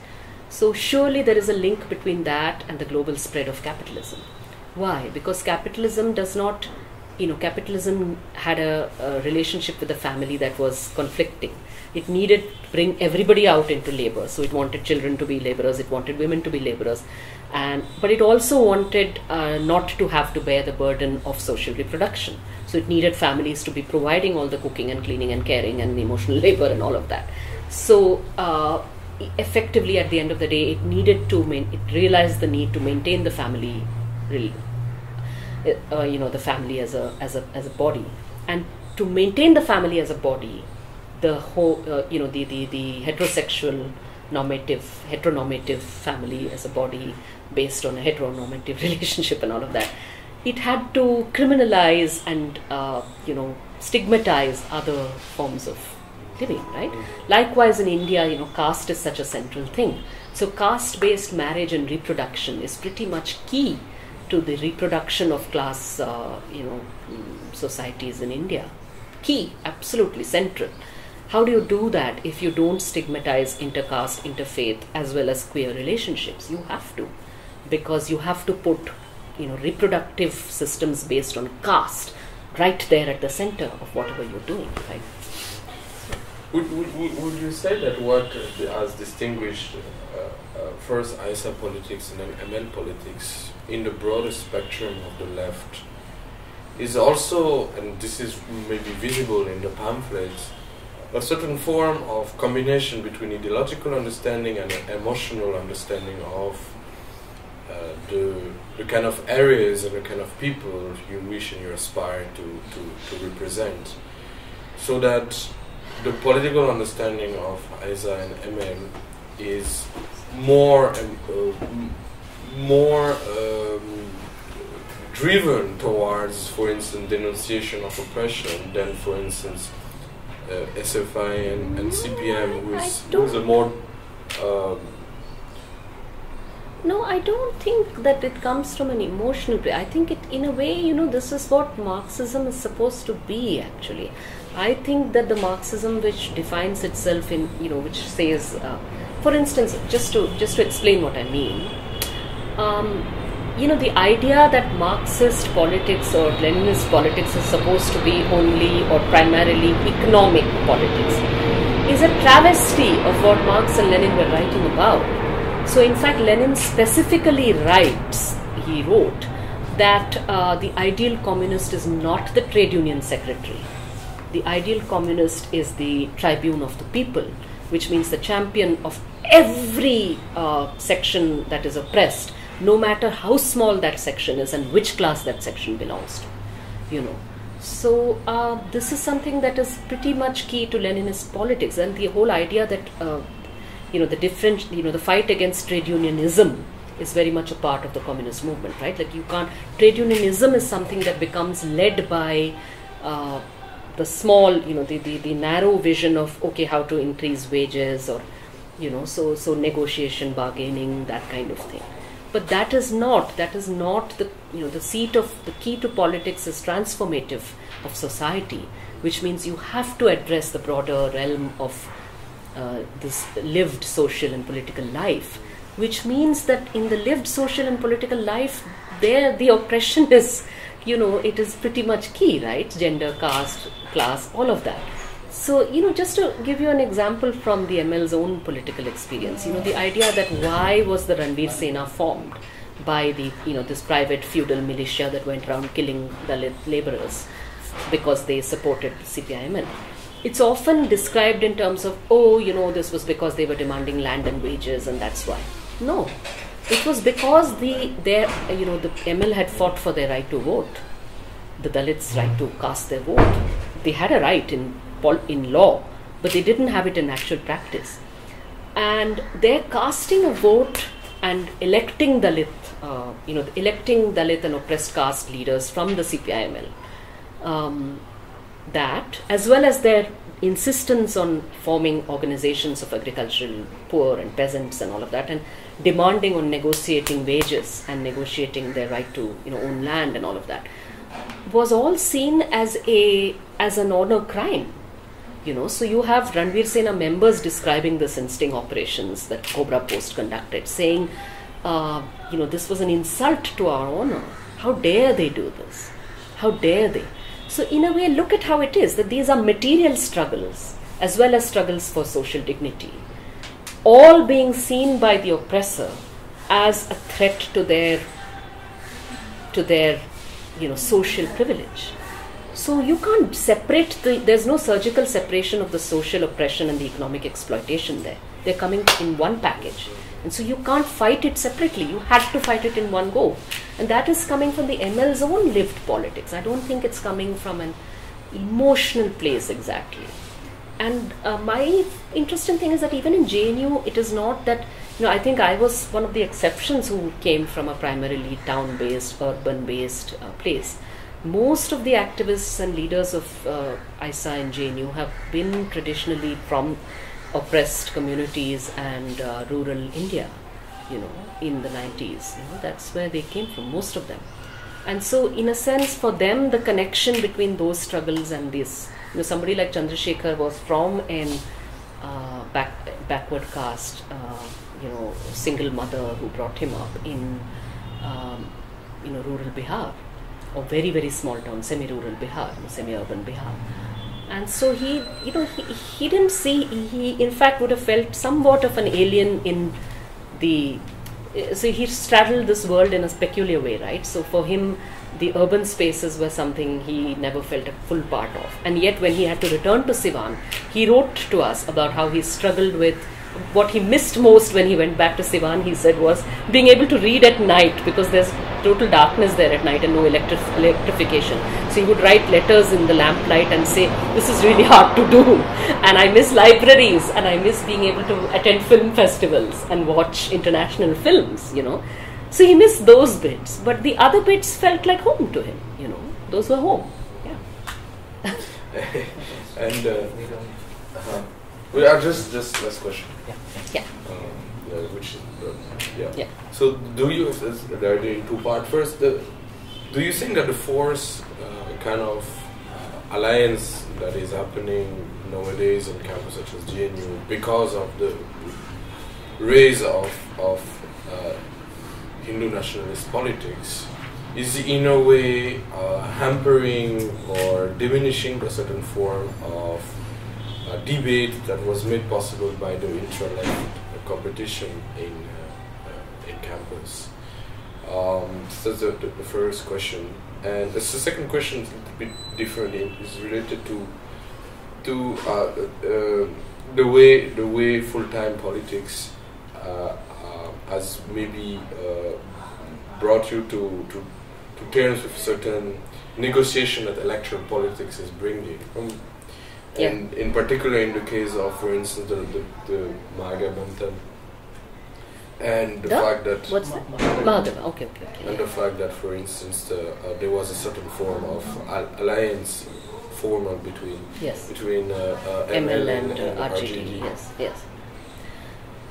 Yes. So I think that is something, that kind of political adjustment or political alliances in terms of countering right-wing politics have always, the ML has been open to it always, but I think the only issue has been that it should not come at the expense of the independence of the left.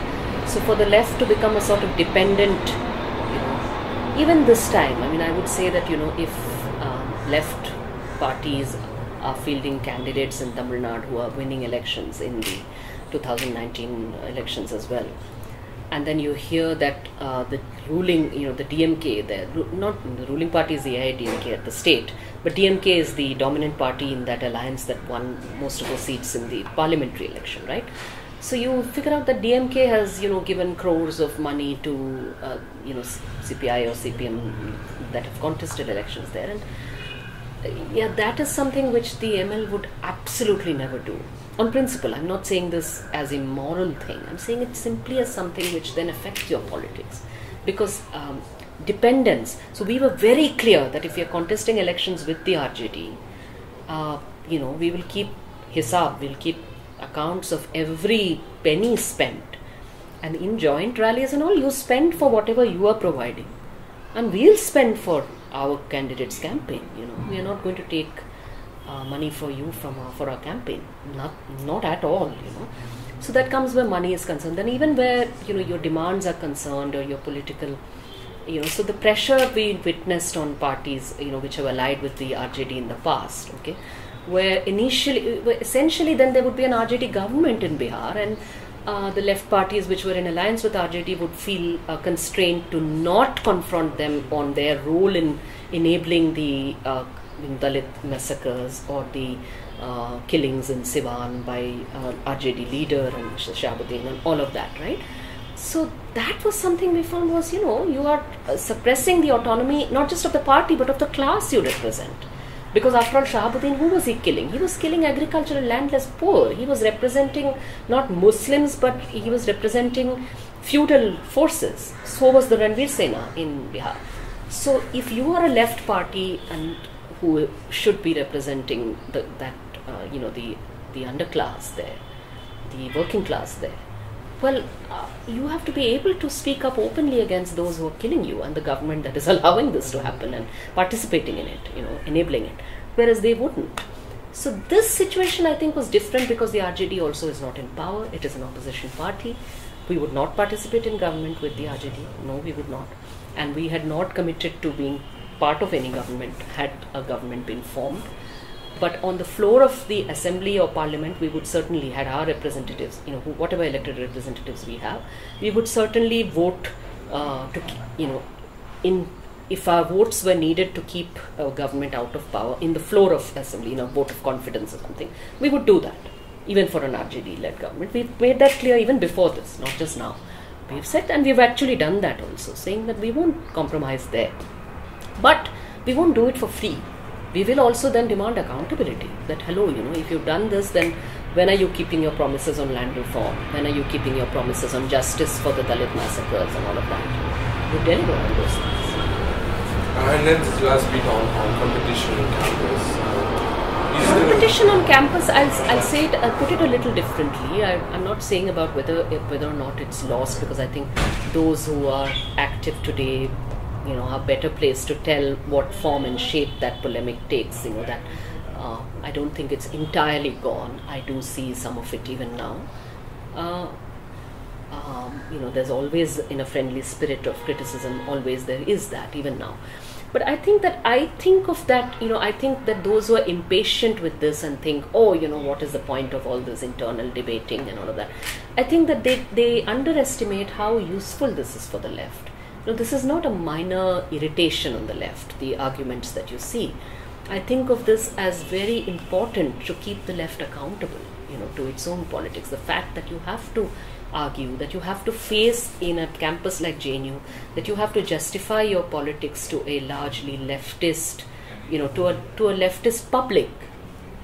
You have to justify it there. And, so you've had left organizations like the SFI and all, which suffered because they could not justify a Singur or a Nandigram, and yeah, I think that's damn good for the left, that you cannot take it for granted. People are not going to vote for you out of clubbishness or cultishness. You have to be accountable for your performance in union, as well as your politics in general. And I think of that, and your positions on national and international issues, and I think of that as hugely important. So, and important for the left as a whole, because I don't think that these things have affected only JNU politics. I know that the debates on Singur and Nandigram affected, the left parties in general as well, because they were forced to respond to arguments that a left public was posing to them in a place like JNU. And Nerine and Merak were very keen to meet you, so maybe they have just something to ask you. No, I was just fascinated by the social reproductive theory, that when you were talking about the LGBT and how it is related to capitalism, it was so illuminating to know that. I had never thought of it in that way. I would like to read more about it. Well, actually, there's a friend of mine who was one of my comrades in ISA in JNU, Tithi Bhattacharya, who now teaches in Purdue in the US, and she's a feminist activist and there. So she actually has written quite a lot around this, and she's edited a volume on social reproduction, which is very good, with Sinjia Aruza. And she also has a book which I might have here called Feminism for the 99%, with Nancy Fraser, which is also informed by these ideas. So I think she's no longer, she wouldn't consider herself an ML person at all anymore, but she's more on the Trotskyite left. But she's I think that some of the things, some of the discussions we used to have in those JNU days, and some of the arguments we used to have among comrades in those days was pretty useful for both of us, I think. Yeah. And I want to emphasize that also here, that in terms of politics being, that the arguments you have, people sometimes think that arguments within an organization or arguments among left organizations are a weakness. I don't. I think that they are, they are because we are left. We are not homogeneous. And we shouldn't aim to be. The idea is that arguments make you sharpen your politics. We all have, our politics and its articulation have evolved, and they evolve in response to whatever arguments you have, internally as well. So, I have these leaflets in hand. For instance, this is a 1996 leaflet that ISA had got out, it's demanding a gender sensitization committee. And this was the first time it had been, and this was before the Vishaka judgment in 97. So this is 96 July, So I find it to be quite an interesting document, because it is actually making that key argument that you can't have the administrative structure, which is hierarchically biased to defend anyone in the faculty or in administration who's accused, and who have zero understanding about sexual harassment or gender sensitization, that they can't be the ones taking decisions on sexual harassment issues. You have to have a separate body that is specifically trained for this. This was the first leaflet making this argument, and it's a 96 leaflet, and it was pretty amazing. And I think of it as being something that then spurred the movement in JNU, spurred other organizations in JNU to pick up this demand as well, and the left organizations together, achieved the GS cash in JNU along with left teachers and all of that. Also, we interviewed Albina Shakti also for this exhibition, and what she mentioned was really interesting. She said that today in India, with the right wing and the upsurge of nationalism, we do not have a very cogent left alternative, and the problem is that the left is not able to articulate solutions for the problems that we are facing as a nation, and we're trying to come together with the center. Their idea of a solution is to come together with the communists, perhaps. So, do you agree with that? Not exactly. Do you think it's a problem of articulation? Not exactly. I'll tell you my position on that. See, I think that Albina's experience of that, of course, comes from the fact that she was in the CPI-M, and I think they went through that whole debate within the CPI-M over Singur and Nandigram, and over the CPM's participation in the UPA government and all of that. So that's a different trajectory in a way, and I can understand what she's saying from where she comes from. But in a larger place, I think that the crisis of the left is not only there, it's not about, because I'm saying coming with the Congress or not is not really the key issue. Right. For instance, against the BJP in the ML, ML had never ever offered any political support to most bourgeois parties, and certainly not the Congress. But in this last election, we did so with barely any argument, that where there is no, with a strong left alternative, you should absolutely vote for whoever is in the opposition there. And we had we discussed this, we debated this in our party Congress, and it was unanimously passed. There was no big issue about this. Why? And we don't think that marks any big shift in our politics. Our politics has been about the left's independence. So if the left becomes subservient to, so if you're becoming a part of the UPA government in the sense of, okay, then you have to defend all the crimes of the UPA government, including the nuclear deal and whatnot. Okay, then that's terrible. Why would you do that? Don't become part of the government. Be a critical opposition. Our position about parliamentary participation of the left is that you have to be a revolutionary opposition, always. Don't become part of the system. Even if you are a left government in a state, don't become part of be an oppositional government. Don't be somebody who becomes embedded and invested in maintaining the system. That's pretty ABC in terms of Marxism-Leninism. It's like you're supposed to know that. If you don't do that, then in a way, a left politics that starts thinking I have to defend the system, is itself then becoming weaker as a left. You don't need an outsider to come and weaken you then. That is the way I see it. So I don't see it in terms of a Congress or not Congress. I think she was talking about in the sense that the left is not able to provide a clear alternative. No, but it's not because, it fell in terms of electoral politics. Yeah, but I'm saying even in electoral politics, the problem is that what happened was the left was exceptionally successful in electoral politics. Yeah. CPIM was. We were not. Okay, so CPIM was, with all my criticisms of CPIM, but they led governments for 30, 35 years unbroken. Who does that? Okay, in Bengal and Tripura. No other party in India has done that. So the idea that the left can't be electorally successful, can't offer an alternative is clearly untrue. It can. But the point is that why did they lose out in Bengal?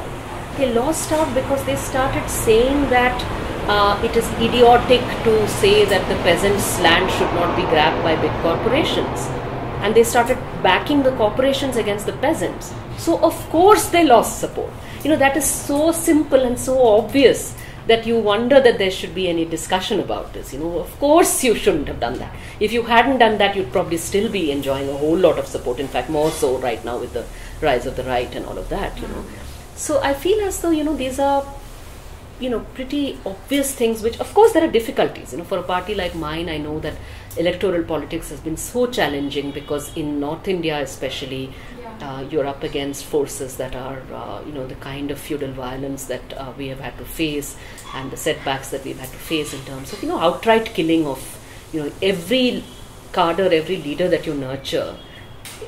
Look at what goes into that person's coming into being as a leader, and for that person to be wiped out in an instant by a bullet, is terrifying.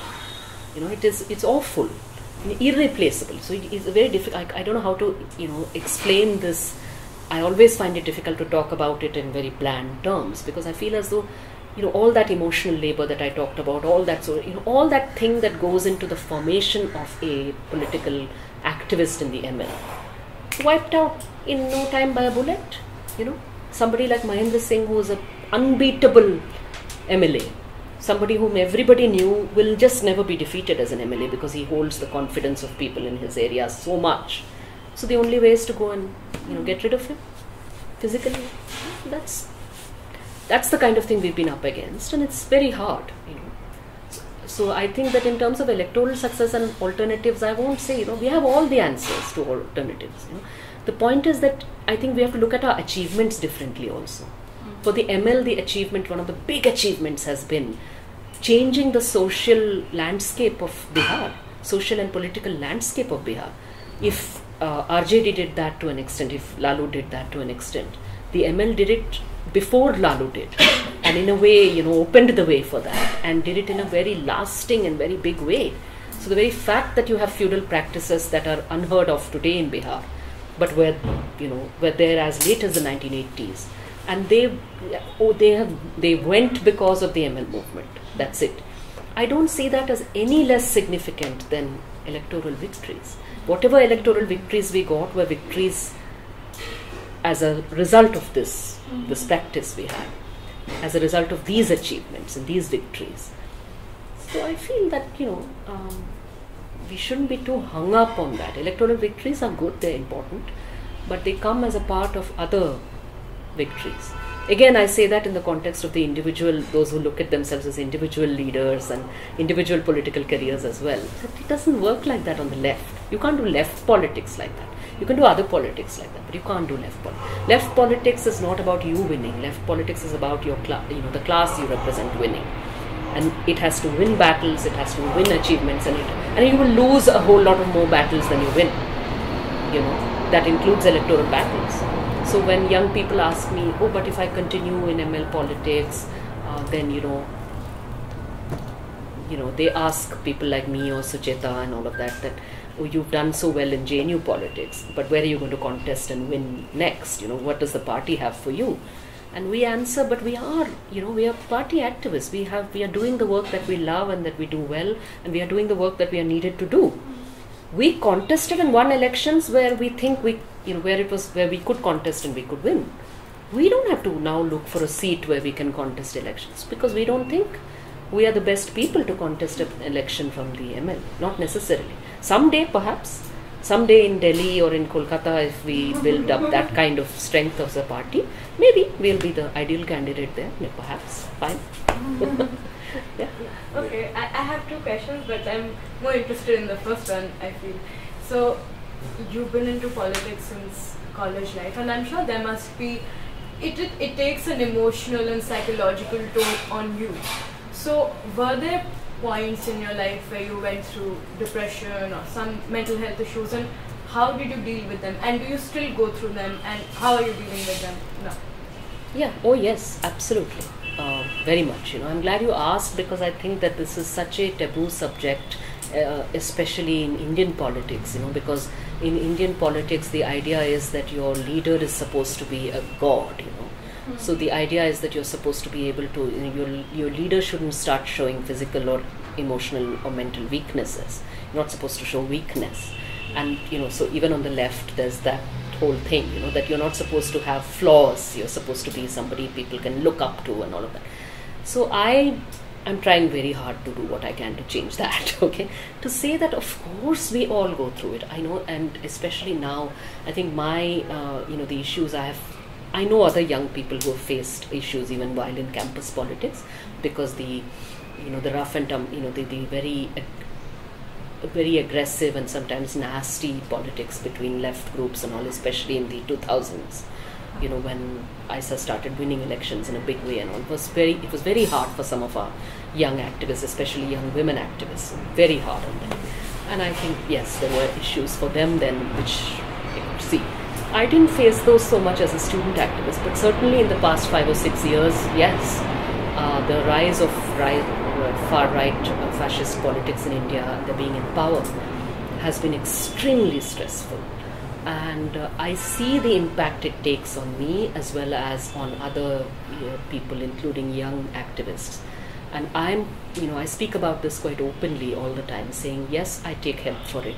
Yes, I do. I have gone through depression, especially due to, as I said, I think the roots of that lie in the fact that I'm a private person, and when I'm subjected to very unfair political targeting on social media, organized trolling on social, and I don't mean it only from the RSS and the Sangh. I can actually deal with that a little bit better.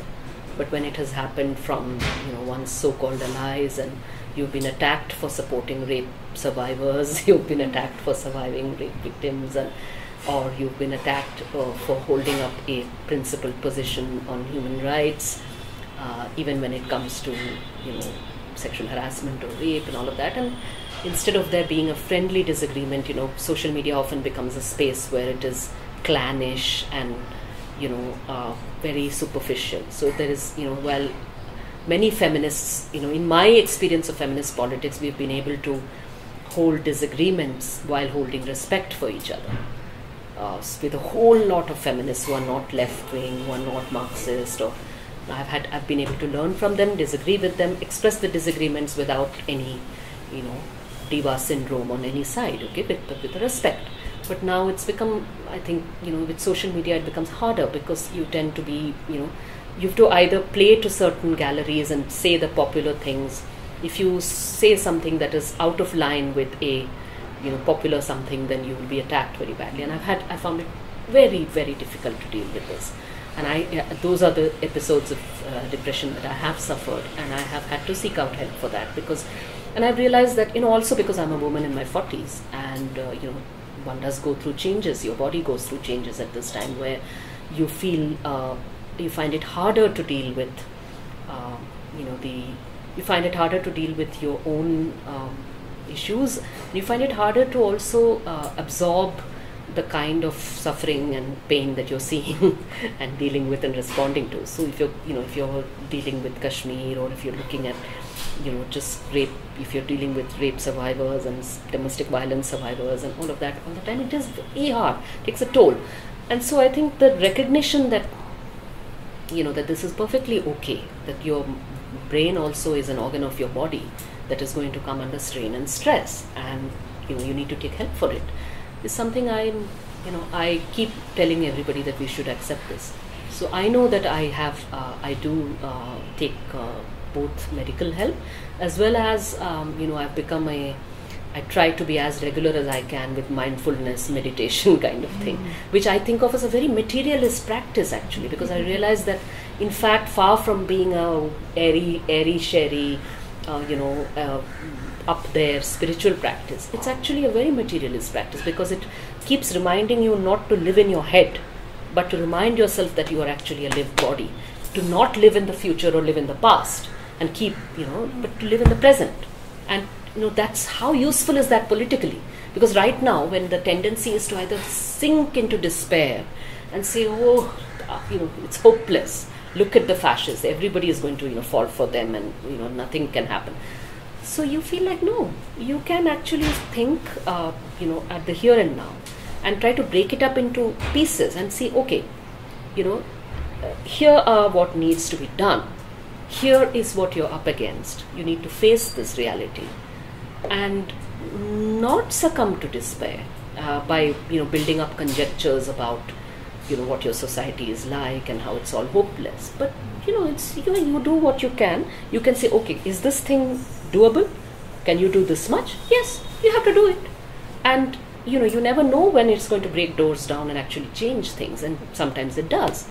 So I find that even the mindfulness practice helps there. So I recommend this to everybody. I keep recommending it. I keep recommending to my comrades also that people who are in this should not feel any hesitation about admitting to weakness, admitting to depression. Perfectly all right. Yeah. Okay, so the other question very quickly. Yeah. So we've been hearing a lot of right-winger interviews as well, and they keep mentioning one aspect in JNU, that there is a lot of anti-Hindu ceremony sentiment within the left. That if some Hindu person is wearing symbols associated with their Hindu identity, or if they want to do art in the hostel, there is a kind of opposition from the left. And whereas they do minority appeasement and are fine with Muslim prayers and practices.